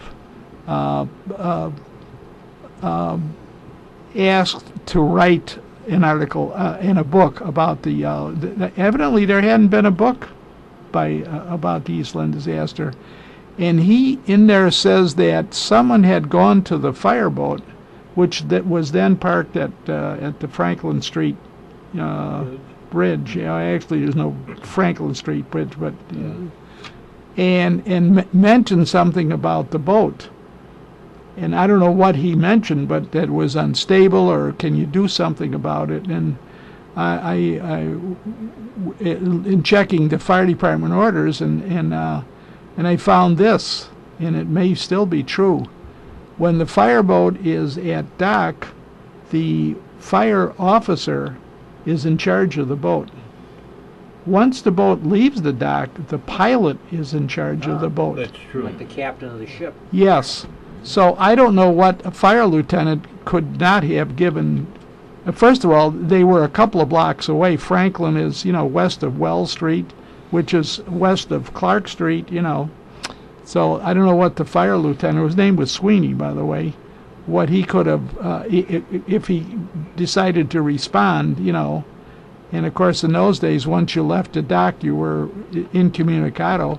And secondly, what could the pilot do if he was then in charge when the fireboat is on the scene? I don't know. I don't know. So that sounds like. And again, I don't like to read things that are not authenticated. Check, and who said this, who said what. It's always But hearsay. that's true. That the once they leave dock, the pilot is in charge because there's no way of having that officer, lieutenant, captain, or whoever he is, may not know what the hell. Right. Maybe No. it's the only time he's ever been on a boat. It's not navigation's not. No, right, Doesn't make any right. difference what rank you And have. that's why this Yeah, he's pilot- in charge. Yeah. Yeah, that's why this pilot, he has to be licensed. He has to know what he's doing. Yeah. Well, generally, though, the lieutenant can probably tell him where he wants to go. From there on, the pilot takes over. So Right. it's a The officer will instruct him where to go. right. How they get there is up to the pilot. Right. Yeah, and maybe what the crew is going to do. Are we going to use a deck gun, or we're going to use a hand line? Yeah. What are we going to do? Sometimes they would get off the boat and respond on foot. Go a block into the like a fire at City Hall or something. Well, the fireboat was due there. It always reminds me of some of the old movies you see on TV, where a captain of the ship is in charge, and an admiral comes aboard. The admiral's not in charge of the ship. Nope. Captain No. remains the captain of the He Yeah. ship. still remains in charge of the ship. So it gets to be. It's like Admiral Nelson on the old Voyage to the Bottom of the Sea. You had Admiral Nelson, who had 4 stars on his lapel, but you had captain was actually the captain of the submarine itself. But there's the never any admiral doubt can- as to who's in charge. Yeah, the admiral can be in charge of the ship if the ship's turned over to him. But in general, a captain is in charge of the ship. Of the ship. And But the captain has to take the orders of the admiral as to what that ship is supposed to do. yes and no. Because Not- if no, it's not- dangerous to the ship, then he refuse. At least the new ones, they can. I'm thinking of the Cane Mutiny now. Well, I No, don't no, think no. you. After all, if the admiral's the fleet commander. I He's realize in that. charge of all the ships in that fleet. But he So they all have to take orders from him. he takes the orders, but the captain still has to decide how to get there. I would you- think that an admiral above him would Well, didn't- take him off of didn't duty. that happen? Yeah. What was Somebody else. what Well, was you the can't take him German? off of duty while he's at sea. What was it? What was the German ship that was scuttled down in Graf Spee. Graf Spee? They had an admiral aboard, didn't they? No. No. Well, there was one No. that did have an admiral aboard. That was the Bismarck. Bismarck. Admiral Lutyens was yeah. the fleet commander. He was fleet commander, the but fleet consisted of two ships, the Bismarck and the cruiser Prinz yeah, Eugen. Yeah. And the Prinz Eugen eventually left, but Lutyens was. But there was no question that Lutyens was in command. Was in the command, the yeah. captain did what Lutyens told him to do. Yeah. The Bismarck was sort of stuck. He couldn't go on land. They couldn't go to sea because the sea was blocked What? off by the English, so they sunk the ship. Yeah. There was also an incident. Well, it was the Bismarck wasn't scuttled. The Bismarck was sunk by the British. The British sunk They the Bismarck sunk it, yeah. with Okay. torpedoes and Yeah. torpedo bombs. They hit it with everything, battleships. Yeah. It was hit from the air. It was torpedoed. It had a steering navigation Yeah, problem. It hit the rudder. They hit the rudder. Hit the rudder. Yeah. Yeah. Yeah. I So was it's going to sort of- say there's a parallel thing in the fire department. The chief will back me up. You have situations where you have battalion chiefs and above who are assigned to a firehouse, but there's a captain in charge who has the not only the crew but the structure in his inventory.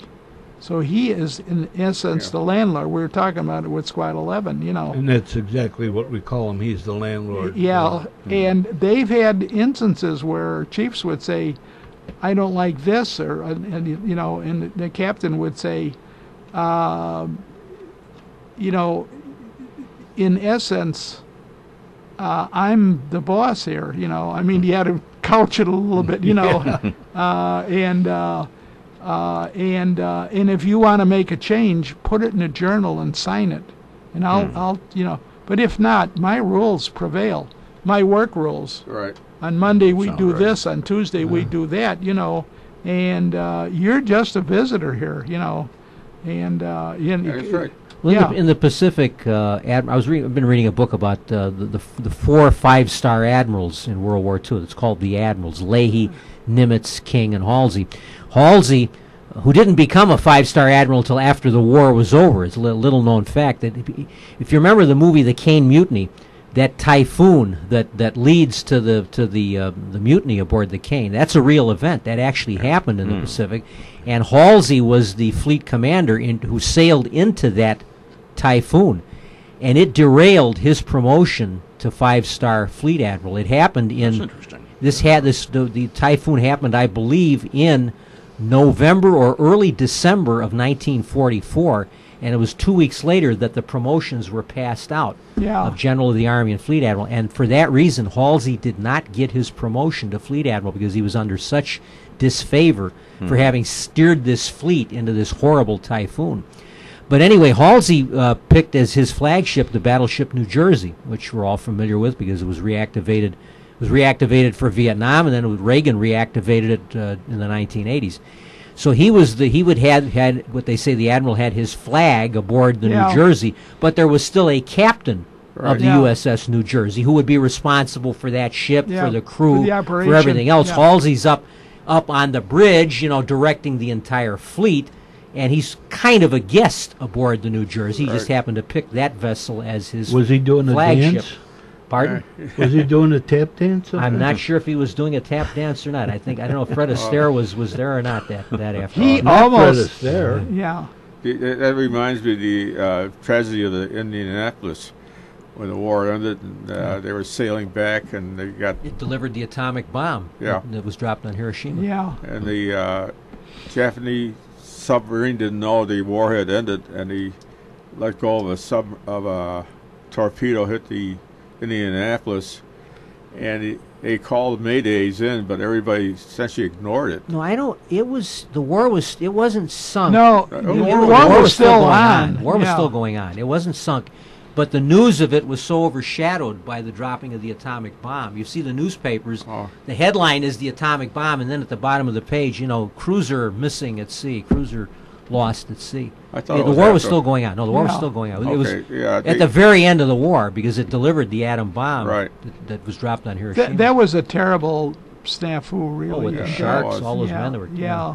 Well, that was also true of the Pearl Harbor. A lot of it was ignored with the Japanese planes coming in. They said, "Oh, we're expecting B-17s. Yeah. B-17s are coming in," and they shut down the radar and everything else, even though the radar operator indicated that. Problem was the He- B-17s were coming in from California from the opposite direction. The Yeah. Japanese fleet was northwest of the Hawaiian Islands. So, I mean, it couldn't have been those B-17s. But Yeah. And that sort of thing happens a lot. Oh, sure. Oh, a As lot far more. as Yeah. I'm concerned, my uncle, the guy I was named after, was killed in World War I, and the peace had already been signed, oh, yes. but that didn't hit him out in the Yeah. machine gun nest that No. Bill was in, Yeah. and that. So now I would imagine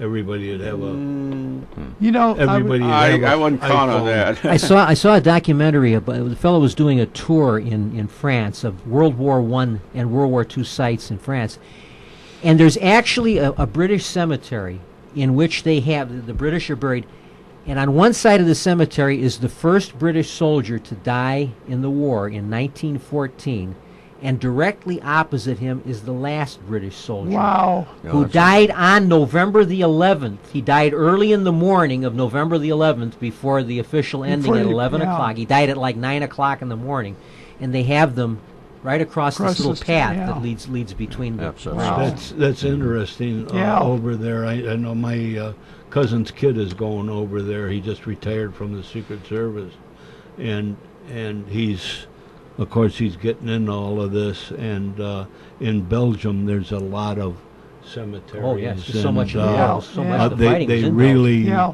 they really do it up. Yeah. You know, they really Well, not like us here. We Yeah. don't seem to No, do we it. don't. Appreciate it, yeah. Well, and it's Memorial Day is coming up, and Yeah. that's Yeah, a couple weeks. direct. This weekend. Yeah. well, the this other weekend, thing, yeah. the other thing is they're still finding remains of soldiers that died because they just found one not too long ago and they brought them in. Yeah. They that still re- find on this particular documentary. They still find unexploded shells Oh, yeah. from Yeah. the First World War. Farmers From the still first- from wow. the Even the First First World World War War. around. They still find, and there's a special team that then comes to dispose because it's routine for farmers to dig up an unexploded shell from the First World Well, War. Wow. the problem with that is there's so much corrosion on it. They get to be a little It's more dangerous. dangerous. Oh, it's more Very dangerous. much Sure, so. sure. And Did you ever hear that joke about someone revisits like Africa, where we had the fighting there and after the war, and he noticed he said, he said before the war, he said the men always went first and the women followed, but I notice now that the women go first and the men follow. He said, is that a change in, like democracy? Someone said, no, we still have landmines out there. that's true. That story goes also out to the Far East, where the men used to go first, and the women, wives would follow so many steps behind. I forget how many steps. And then after they had so many landmines out there, the women went first. It was standard procedure for the Red Army in World War II when they would approach a minefield to pull the tanks back and order the infantry to advance. Is that right? that's Because incredible. they felt foot soldiers were more expendable Well, than the than tanks. the They could tanks. afford. They had an inexhaustible amount of men, Yeah. but tanks were a finite item. Yeah. The tanks were Interesting. more precious than the soldiers. Well, one thing I don't understand is during the Second World War, they had several methods to explode landmines. One of them usually were attached to tanks. They had rollers in front. Yeah, flails. Yeah. Yeah, they're called flails. Oh, no, Yeah. that's the rollers. Flailers were also there. Yeah. And I don't understand how come they don't use that in... Actually, the British use that. Yeah. I don't think they No. use it at D-Day, but I don't British think had a whole group of tanks that were called funnies. They referred to them collectively As as the funnies, funnies. yeah. All these special gadgets, Yeah. whatever Yeah. you say, flails that were Yeah. designed to beat the ground in order to explode the Yeah. mines ahead of the tank. Yeah. Going to the Middle East there, where all the fighting is going on now, they don't seem to have any Yeah. mine detectors or anything else. You every so often hear somebody getting blown up by a mine. Going back now to Chicago disasters, it's right then that the Eastland caused the single greatest loss of life in a single disaster in the city, correct?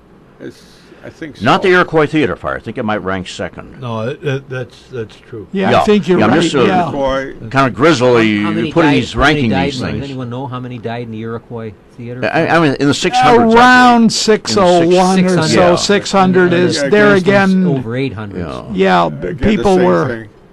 Then the Chicago fire, maybe 300. I mean, that's They don't down. even know That's because true. they didn't have the Yeah, records, and yeah. people left the city and never came back, and so they never buried that many.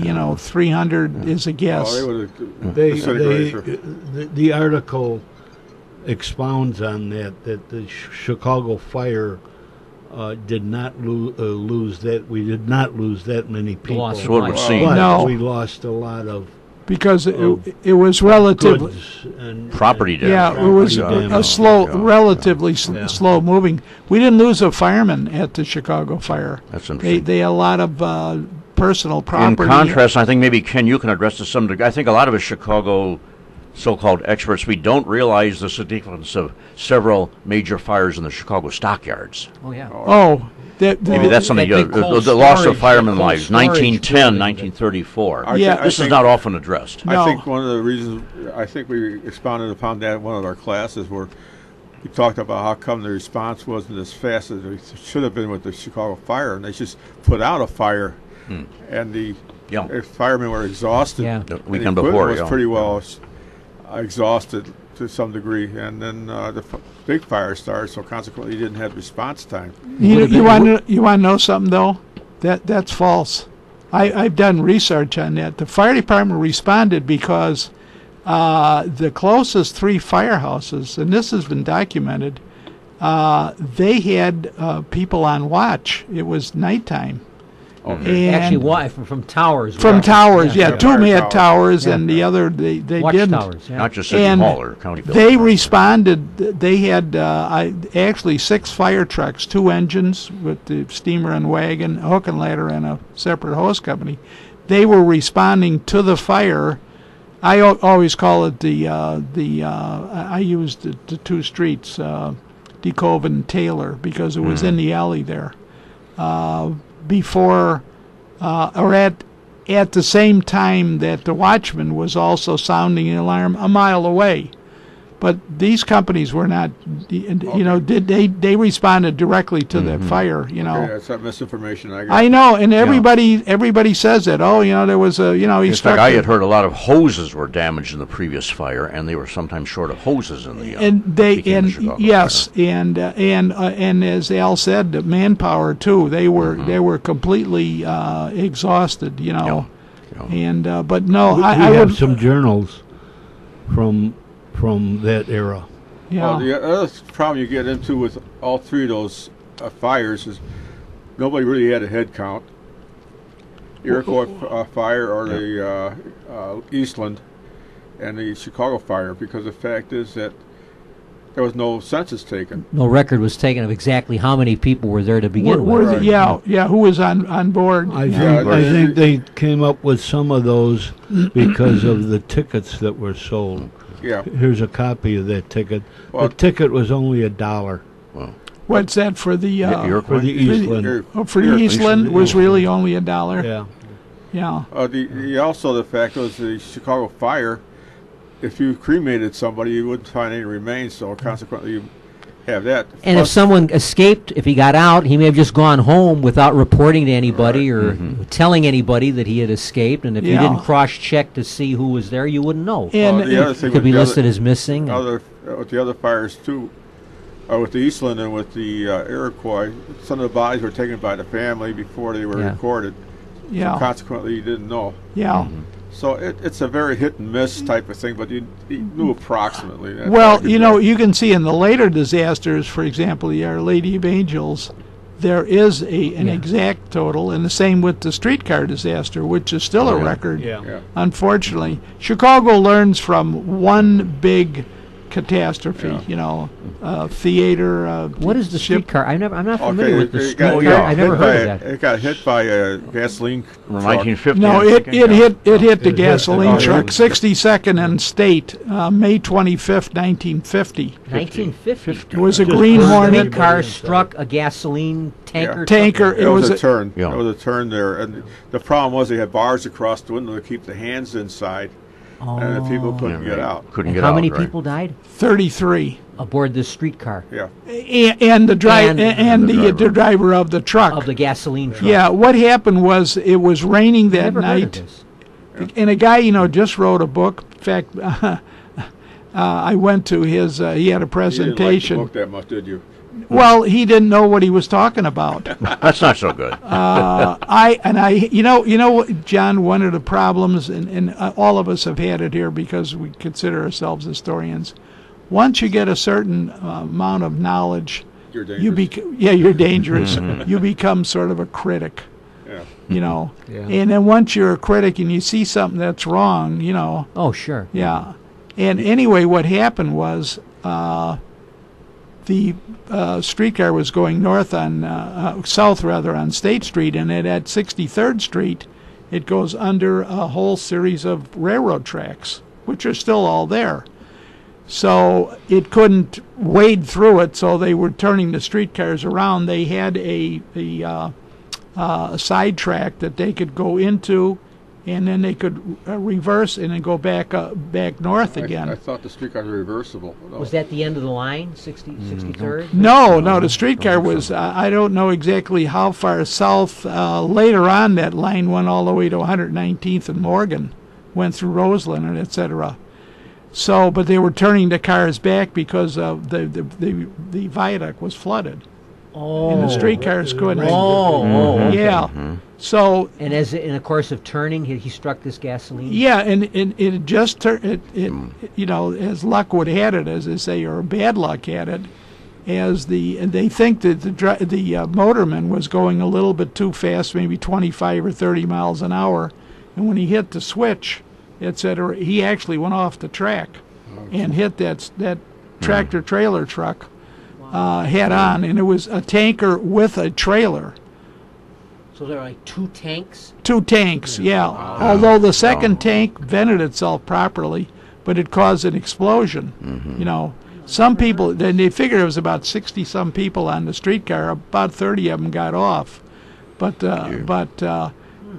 what happened was there were 8 buildings on the east side of State Street that caught on fire, and that was the fire department's problem immediately.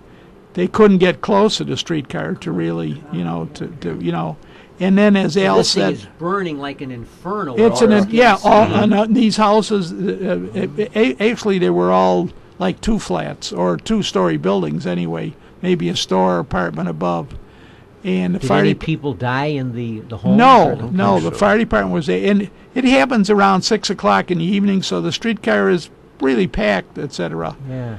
At that, and I was able to come up with the record from the fire alarm. We had a firehouse then at 60th and State, single hook and ladder, 6017 State. They called in the first alarm, which is not in the book, and they responded, And then the chiefs came in, and it was the alarms were treated like it would have been an ordinary 411. They pulled a 4 on it, etc. But their problem was those 8 buildings on fire in the streetcar. They hadn't been able to get close to it because it was an inferno. When they finally cooled all the buildings down, and then as Al said, all the people that were in the streetcar that were below the glass, the level of the street, they were all cremated below that line. And in fact, I have pictures of it. And, Yeah. I don't know. Firemen I are understand what you're just saying. standing Below what around. line? I don't understand what you're well, when you're in a streetcar, you have glass windows on each side. the glass of the windows. Yeah, Okay. right. And then, as Al said, they had bars along there, so you couldn't stick your hands out or your head or something like that. Everybody that was cremated was below the window line, etc. And Why were they double deck? no. It was a regular Green Hornet streetcar. Oh, the Green Yeah. Hornet. Hornet, That I was think out you're at right. that time? Yeah, oh yeah, it's Okay, Green 1950. Hornets, yeah.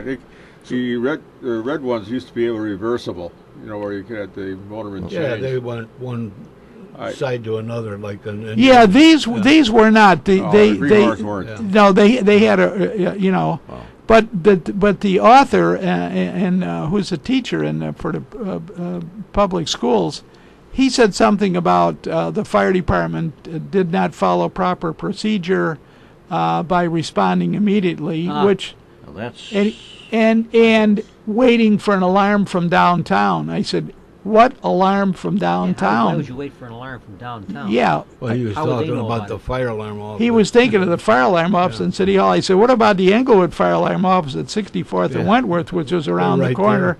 And I worked there for 4 years.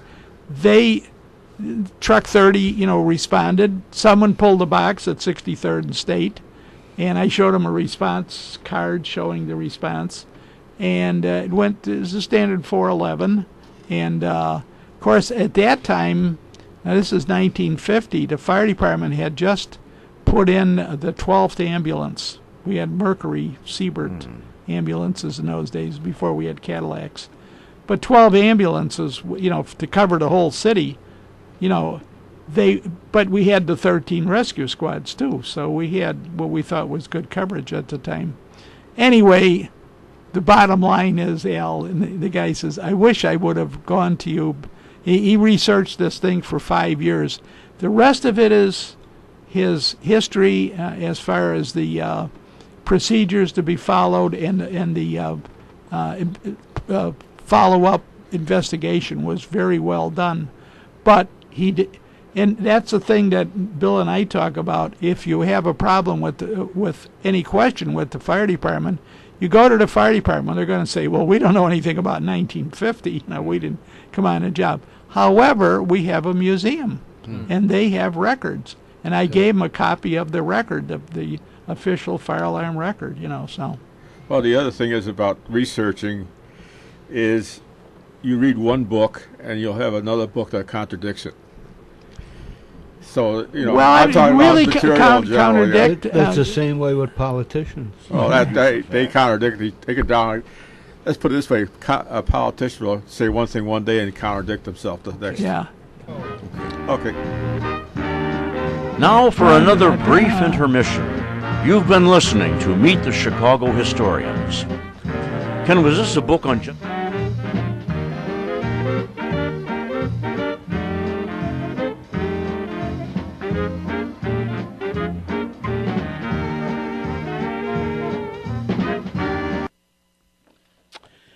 How are the tires on your vehicle?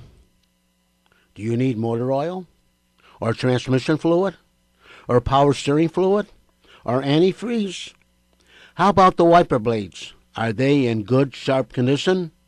Is the windshield washer fluid in your tank full? How good is your battery? Do you need to replace light bulbs? Well, the place to pick up all these items is at Berkeley Auto Supply at 5237 St. Charles Road in Berkeley, Illinois. Stop in and see Tom, and he will get you any part or supply you might need for your vehicle. He has every tool, part, and supplies you might need from the front bumper to the rear bumper, from the top of the roof to the bottom of your chassis. You can call Tom at 708-544-8350, and they are located at 5237 St. Charles Road in Berkeley, Illinois. Tom's hours are Monday to Friday, 8 a.m. to 8 p.m., Saturdays from 8 a.m. to 6 p.m., and he's even open on Sundays from 10 a.m. to 3 p.m. That's Berkeley Auto Supply, 5237 St. Charles Road, and he is just east of Wolf Road and west of Mannheim Road, about 2 miles on the south side of the street. Call 708-544-8350 for parts, tools, and supplies. It's Berkeley Auto Supply, 708-544-8350, and he's located at 5237 St. Charles Road in Berkeley, Illinois.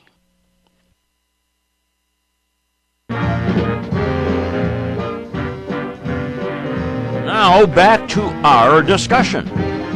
And welcome back, ladies and gentlemen. I'm John Escachoco here at our Meet the Chicago Historians, and this is our final half hour of our May edition here from the John DeVita Broadcast Center, and I'm here with Al Obitz, Ken Little, Bill Kugelman, and Rich Lang.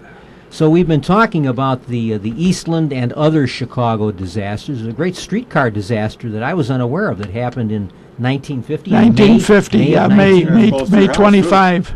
May, what was it, the date? May 25th. So we're very close. This coming Sunday, I believe, Yeah. will be next Monday. Next Monday, Memorial Day, will be Yeah. the anniversary of the 1950 tragic streetcar disaster. It's still the unfortunately the record for most people ever killed in a trolley car accident in the How many, nation. again, tell us how many 33. died? 33 people died. Yeah. It reminded me, we're talking about disasters. One of the most well-known and tragic disasters of all time, of course, is the Hindenburg. And everybody's Yeah. familiar with the Hindenburg, probably Yeah. much of it because of Herb Morrison's radio broadcast on the WLS. humanity. Oh, the Humanity of it. Oh, this is the worst catastrophe. dramatic.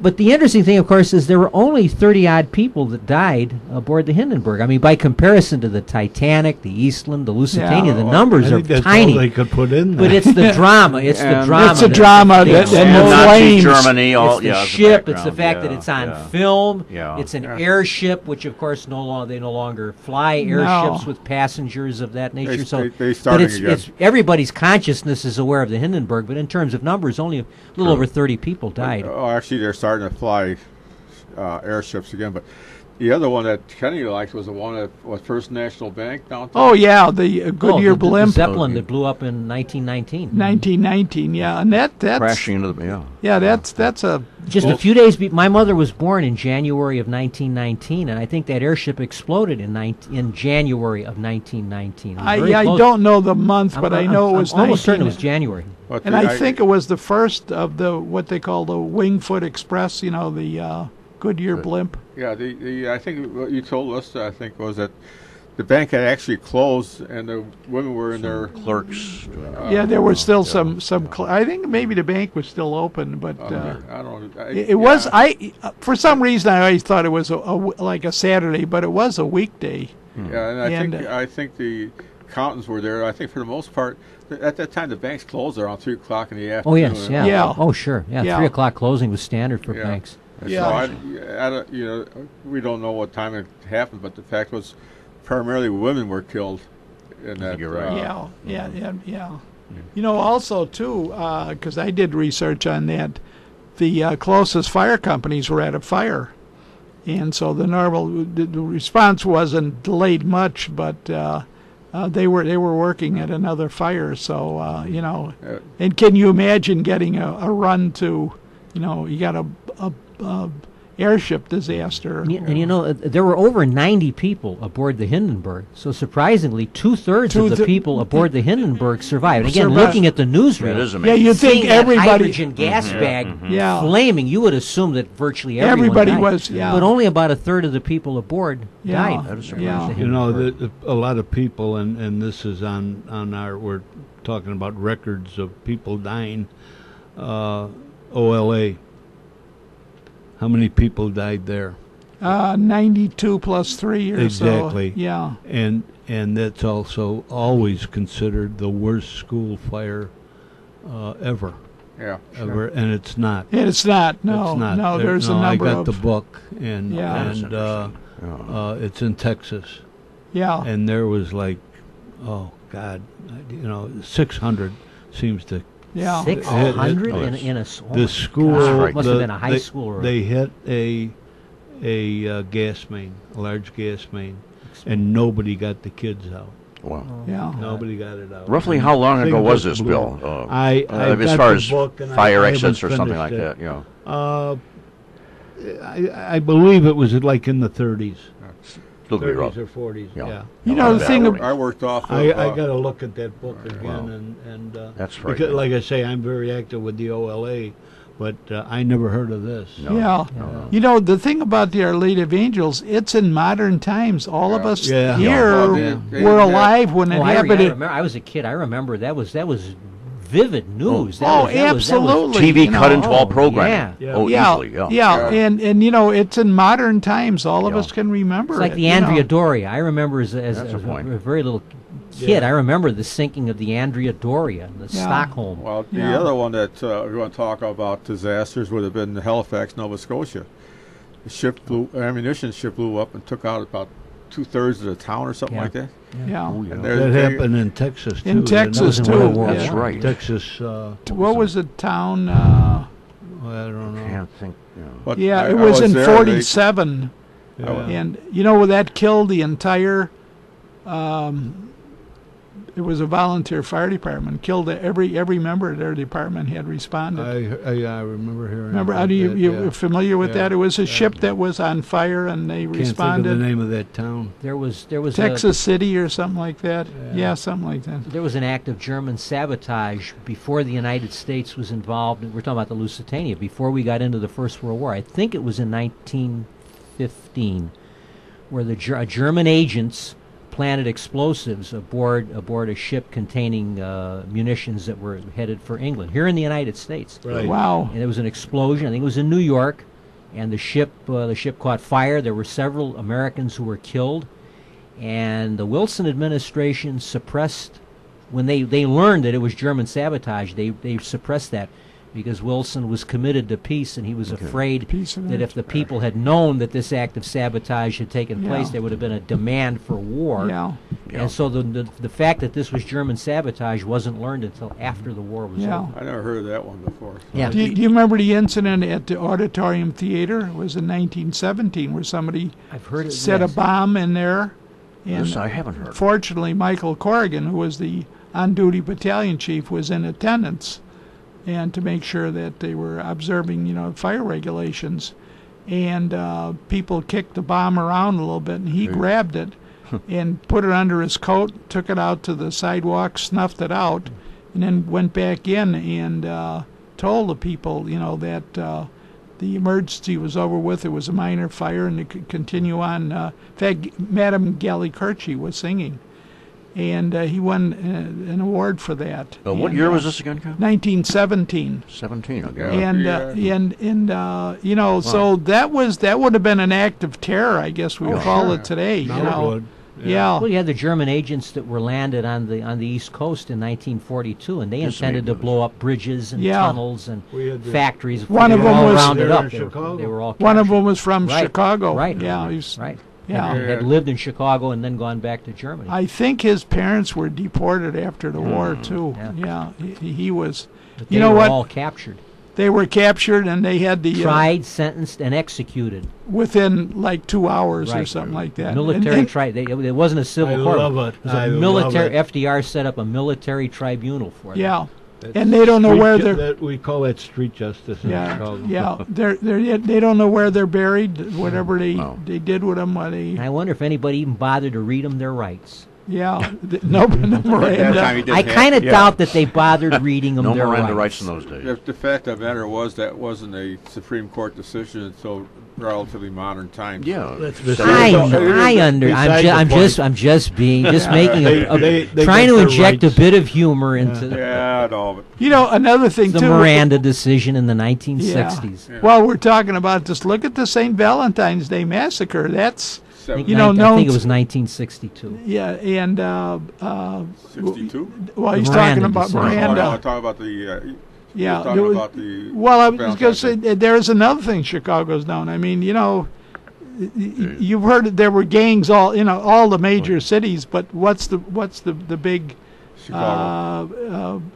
the Capone publicity for is Capone and the St. Valentine Day massacre, which occurred on the near north side of Chicago. Everybody knows that. you I think know. there's more books written about Capone than almost anybody else that I know of. Then I'm Probably. probably right now somebody's writing a book on him. Well, the other one, there's a. I was book Al that- four Capone's movies, yeah. great nephew or something. There was a book came out.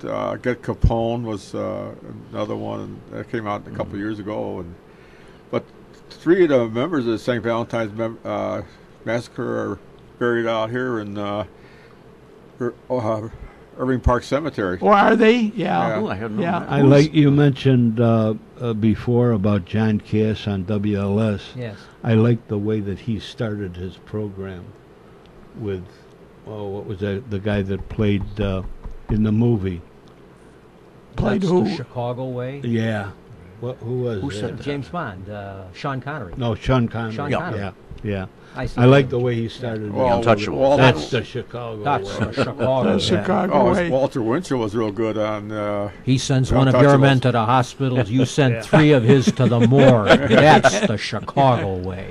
How about Before the we Walter get any Winchell. further, I'd like to. how about the Micklebury fire? That was another great disaster. Yes. What? right Micklebury. the Micklebury fire? I'm not familiar with No, that. nor am I really. It occurs That Southside restaurant, 1906 perhaps? Or No, no? it was a factory. Micklebury's sausage. You know, And they the made Oh, sixties. sausage. people that make Micklebury hams Yeah, today? yeah, Oh, yeah. yeah. 49th place. I just baked a Micklebury ham yesterday. Oh, well, okay. In well, honor of the Okay. when this happened in what year? 1906. no, 62. Oh, 62. Yeah, and what happens there is that it's a factory, and it's in operation, and it's right around 3 o'clock in the afternoon, and it's only a block away from Tilden High School, at 50th and Union.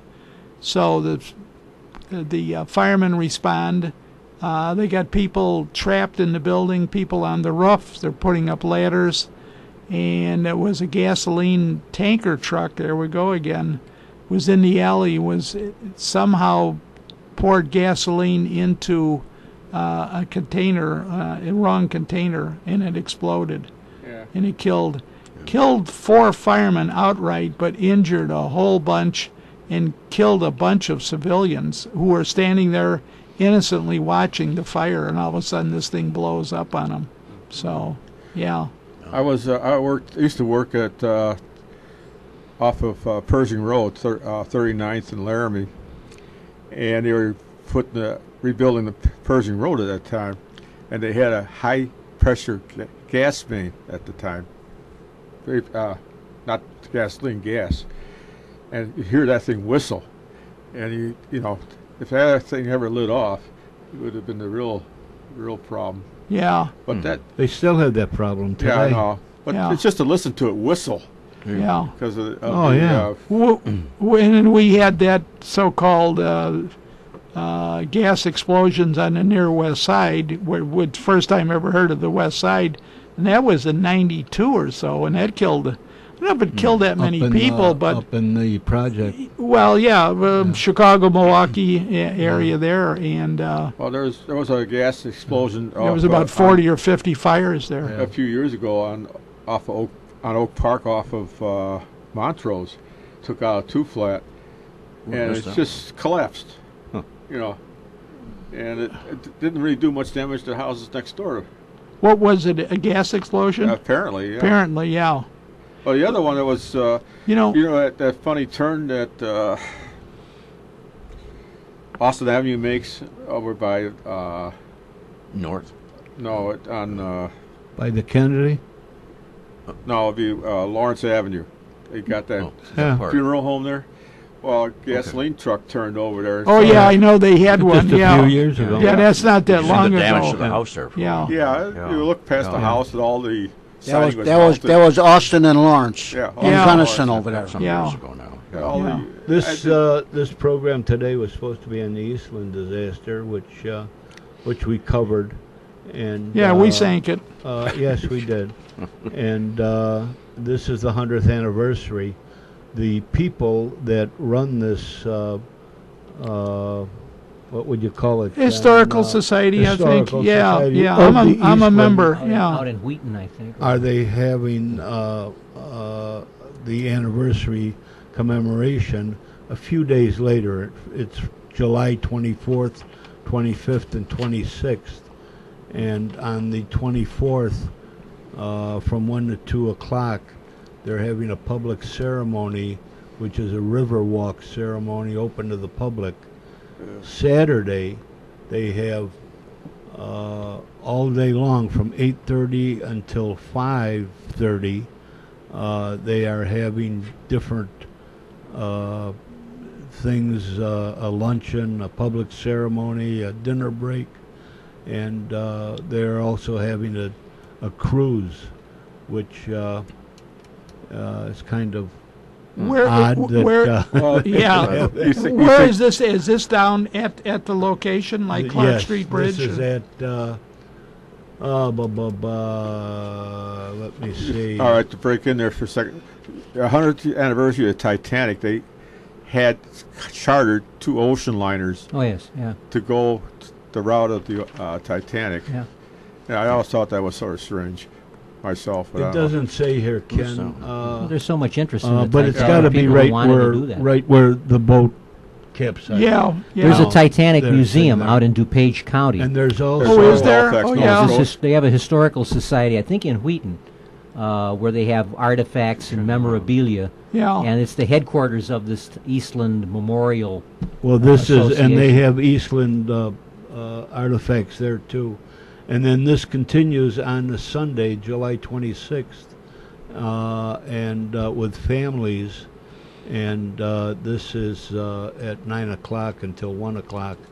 And by families, they mean families of people that were the families of people that died in the That died in Eastland, there. Descendants, or yeah. people Descendants, that were actually got out of it. I mean, we're going to have people a- did get out. We're going to have a historical ceremony in Cicero in July because so many of the dead were from our We're town. from, yeah. And we have a historic marker at the site of the old Western Electric plant. We have a large plaque that Oh, you tells the do, story. yeah. of this, Yeah. we Okay. dedicated a few years ago. We're probably going to replicate it and put another one right on the grounds of the town hall because people don't go. It's not as well traveled where the old Western Electric plant is. So Yeah. we're going to put it on the grounds of the town hall so more people will. Do they actually still see call that the Hawthorne Works? the old Hawthorne Works? Right, Yeah. right. Is the Yeah. tower still standing? One of the towers, the one that was on the corner was that everyone thinks of was demolished because it was part of the factory and office combine. I was there.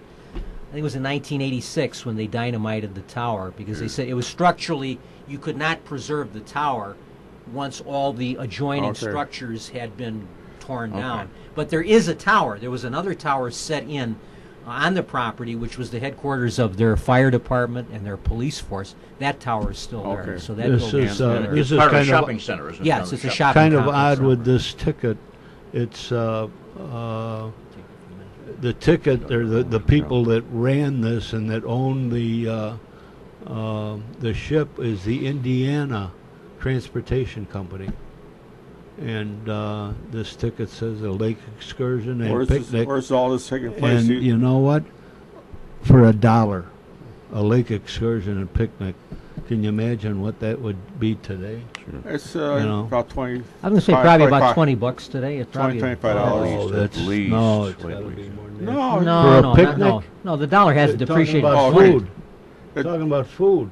Okay, And that the maybe. price of an excursion on a ship like Well, that. I'm just saying the equivalent of $1 in 1915. It's you can go on the one of the ships there. They go out the lake. It's about $50 a person. Yeah. Yeah, Still a but good price. that doesn't mean that it's food. equivalent to whatever they were going to Yeah, do. food I don't is, because yeah. you're going to get food and everything served. We're here. I think Lousy food, but it's side point. I wanted to take a few minutes before our show ends because we've been talking about the Eastland and other civil disasters, but we're coming up on the Memorial Day weekend, and I thought we should take just a few minutes because there's been some historic commemorations recently of those who died in the defense of our country. Just a few days ago, really, Yeah. May the 7th and May 8th, we marked the 70th anniversary of VE Day, the end of the war in Europe. World War II ended in Europe when the German High Command surrendered to General Eisenhower and the Allies at a small schoolhouse in the French city of Reims right after midnight on the 7th of May, 1945. But the Soviets insisted that there be another surrender ceremony the next day at which they could preside. So they did it all over again on May the 8th in Berlin with Marshal Zhukov presiding at the surrender. Dwight Eisenhower was invited to attend, but he declined. He was not going to go to a ceremony that would be conducted by a man whom he outranked, because Eisenhower was the supreme commander in the West. Where I just came across this information, where Zhukov was merely an army group commander. He wasn't equivalent to Eisenhower. People sometimes think of Zhukov as Eisenhower's equivalent, but he wasn't. He was simply commanding one Soviet army group, and there were other Soviet army groups with other marshals in charge. So as a result, Eisenhower declined to attend. But last month, in April, we marked the 150th anniversary of the end of the Civil War, the surrender of Robert E. Lee to U.S. Grant at Appomattox. And sometimes you will see the surrender took place at Appomattox Courthouse. And tourists go to Appomattox, and one of the first questions they ask is, where's the courthouse? Where's the courthouse? Well, the courthouse was long gone. It wasn't even there at the time of the surrender ceremony. But somehow that name stuck on the community, so the town is known as Appomattox Courthouse, even though there ain't no courthouse there. So if you ever go to Appomattox, don't waste time asking where the courthouse is.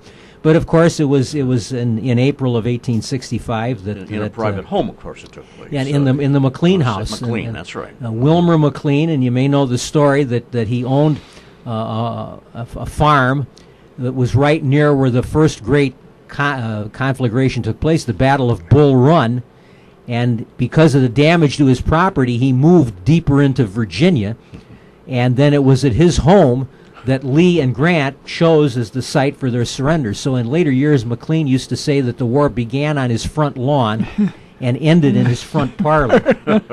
So they used his home as the place where Lee and Grant met, and of course Grant gave very generous terms to the South at the time of the surrender. We're also marking the anniversary of the First World War. It's the 100th anniversary of World War I, which began in 1914. The United States did not enter it until 1917, but it was raging in Europe. And even the War of 1812, earlier this year in January, we marked the anniversary of the Battle of New Orleans, which was the last engagement, the last important engagement of the War of 1812, the 200th anniversary. Which happened after, because of lack of communication. But that's another one of these little sidelights of history. You read in the history books, they always say that it happened after the war was over. Well, not really. Not quite. Because the Treaty of Ghent had been signed on Christmas Eve, 1814, in Belgium, in a city called Ghent, but it provided that the war would not actually end until that treaty had been ratified by the United States Senate, because we're having this debate right now with Obama and Iran. Treaties are not actually official until it's been ratified by the Senate, and that had not taken place yet. So technically the war was still going on. It was still going on, simply that a treaty that would end it in the future had been signed. But the news had not traveled. They weren't aware that the treaty had been signed, and it was a very decisive victory by General Andy by God Jackson in New Orleans, and Jean Lafitte's Pirates, if you remember the great movie The Buccaneer. Yeah. And it was very important because it ended the war on a high note for the United States Army. Our Army hadn't performed very well in some of the earlier engagements, and they delivered a decisive defeat to British regulars who had fought Napoleon and had been sent to the New World to teach the Americans a lesson, and they were the ones that came in on the receiving end of it. So I only mention this with Memorial Day coming. We've got anniversaries of World War II, World War I, Civil War, and of course even the War of 1812. So I think we ought to bear in mind that it's always important to honor all of our veterans, all those who have served and fought and died in defense of our country.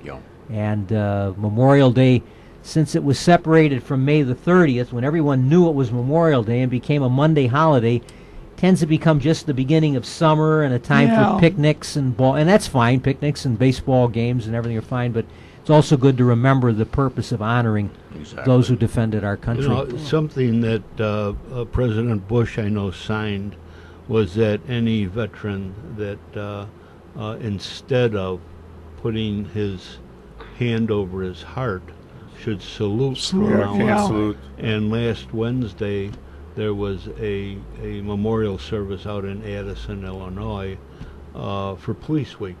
It's May is Police Month, and I attended because of my son and gave a talk. But when they came in to set the the flags and to sing the national anthem, a lot of guys were saluting, and that's the first That's the time way it I've should be. seen. Yeah. And that's exactly, but a lot of people don't know that now. Yeah. They Yeah. just, it hasn't gone around that. Yeah. The other you thing know. is Andrew Dunning, who Dunning is named after. It's a community of Dunning. Served 3 terms in the Civil War. He went in first as a foot soldier, second as a non-commissioned officer, and third time around as a commissioned officer. Came back wounded and settled here. By the way, what was the Eastland? Who was Eastland? I don't know. You mean Does the name- anybody The know name that? origin, Yes, the no, Eastland. No, that's a good I point. suspect it's just one of those generic names. I don't. I No, don't think it's it, not. I don't think it was. I don't Named think it was necessarily after, a person. Yes. No, I'm not. I'm He not was aware a of it. U.S. I forget now if it was a senator or representative. And Well, there was an Eastland much later. There was an Eastland this in the was- Senate much later. Not at this the was time. named- Not at the time. This From the was South, named yes. after I know there was a Southern the senator Eastland. named Yeah, Eastland. Southern, yeah, from. But that was in my time. I remember it. Yeah. James Eastland. Yeah, That's- right. That was in the That's right. 50s and Might have 60s. been this guy's kid. I wonder. I don't know. One other little anecdote before we close. I saw something interesting today when I was having breakfast. I saw an old episode of Father Knows Best, Uh-oh. and they were having a ceremony in the town center, and there was a flag behind the podium, an American flag, and I noticed that it looked kind of odd. 48 It was a stars. 49-star Oh, 40. flag. It was filmed in 1960. It was the last year Father Knows Best was on. The 49-star flag only flew for 1 year, from the 4th of July of 1959 until the 4th of July 1960, when Hawaii entered as the 50th There state. you go. So it was unusual. It had seven rows of 7 stars, and they're staggered. And I remember we had one. I have one at home, a 49-star flag. But it was one of the very few times on film or on television that you can see a 49-star Star flag of flag, the United yeah. States. Yeah, Only 1 they year. add the any state enters, the new stars entered on the 4th of July. On the 4th of And it was July. decided that Alaska would 1 year come in apart. officially in 1959 and Hawaii would come in officially on 1960, even though they were both named as states in 59. They were both admitted to statehood in 59. Okay. But it was done in such a way that Alaska would be first and then Hawaii would be second. Will we ever have more than 50 states? I Well, wonder. Puerto Rico's Rather up there for doubt- grabs. That's, Oh, real actually, debatable. the Well, president says we only have 47. There's a Star Trek episode in which they say, 54 stars. 54 really? stars on the American flag. And What were they counting? And the fellow says, that dates it to between 2061 and Yeah, right. Interesting. Captain Riker on Star Trek. California has split up There into you two go. different, Few states all yeah. Yeah. They've talked about that a few times, and also about Texas. Yeah. Texas has the right to subdivide into as many as 5 states. They're talking about On its own, they Mexico could do that being at one any of our time. states, too. Pardon, No, I Mexico. don't think so. Mexico. When Texas entered the Union, it was an independent republic, and one of the points of the agreement was that the Texas legislature could, if they decided, subdivide the state into as many as 5 separate states. But I don't think Texas wants to Sounds a be bit like the subdivided Northwest into 5 Territory. states. No. Well, the show's over with already. Alice Lang. All my exes Not until are the in announcer Texas. says so. Yeah. Thank you, John. We wish to thank Kevin of Jack FM, WRHS 89.7 FM, for broadcasting our shows over the Ridgewood Radio Network. Recordings of previous Meet the Chicago Historians programs are available for your listening via the internet at www.windycityhometown.com. And we want to thank the executive producer of Windy City Hometown Entertainment Network, John Zakanda. On behalf of everyone associated with our Historians program, thank you for listening. This is your announcer, Rich Lang. So long until next time. And this is John Kachoko, and I've enjoyed being the substitute host for Jack Red Ryan here at the John DeVita I Broadcast hope Center. they're feeding him in that place. And Jack, keep your back to the wall. And if they're feeding them, what they're going to realize that they're better off getting rid of them than, Have a blessed Memorial Day. yeah.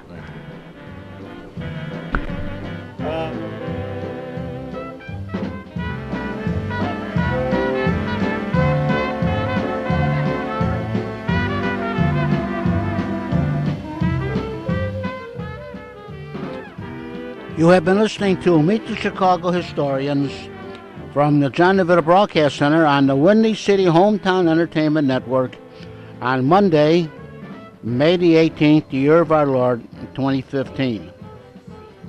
This broadcast was produced by Jack Ryan, directed by John DeVita, and the executive producer of Windy City Hometown Entertainment Network is Mr. John Chicano. Until next time, be safe, and thanks for listening.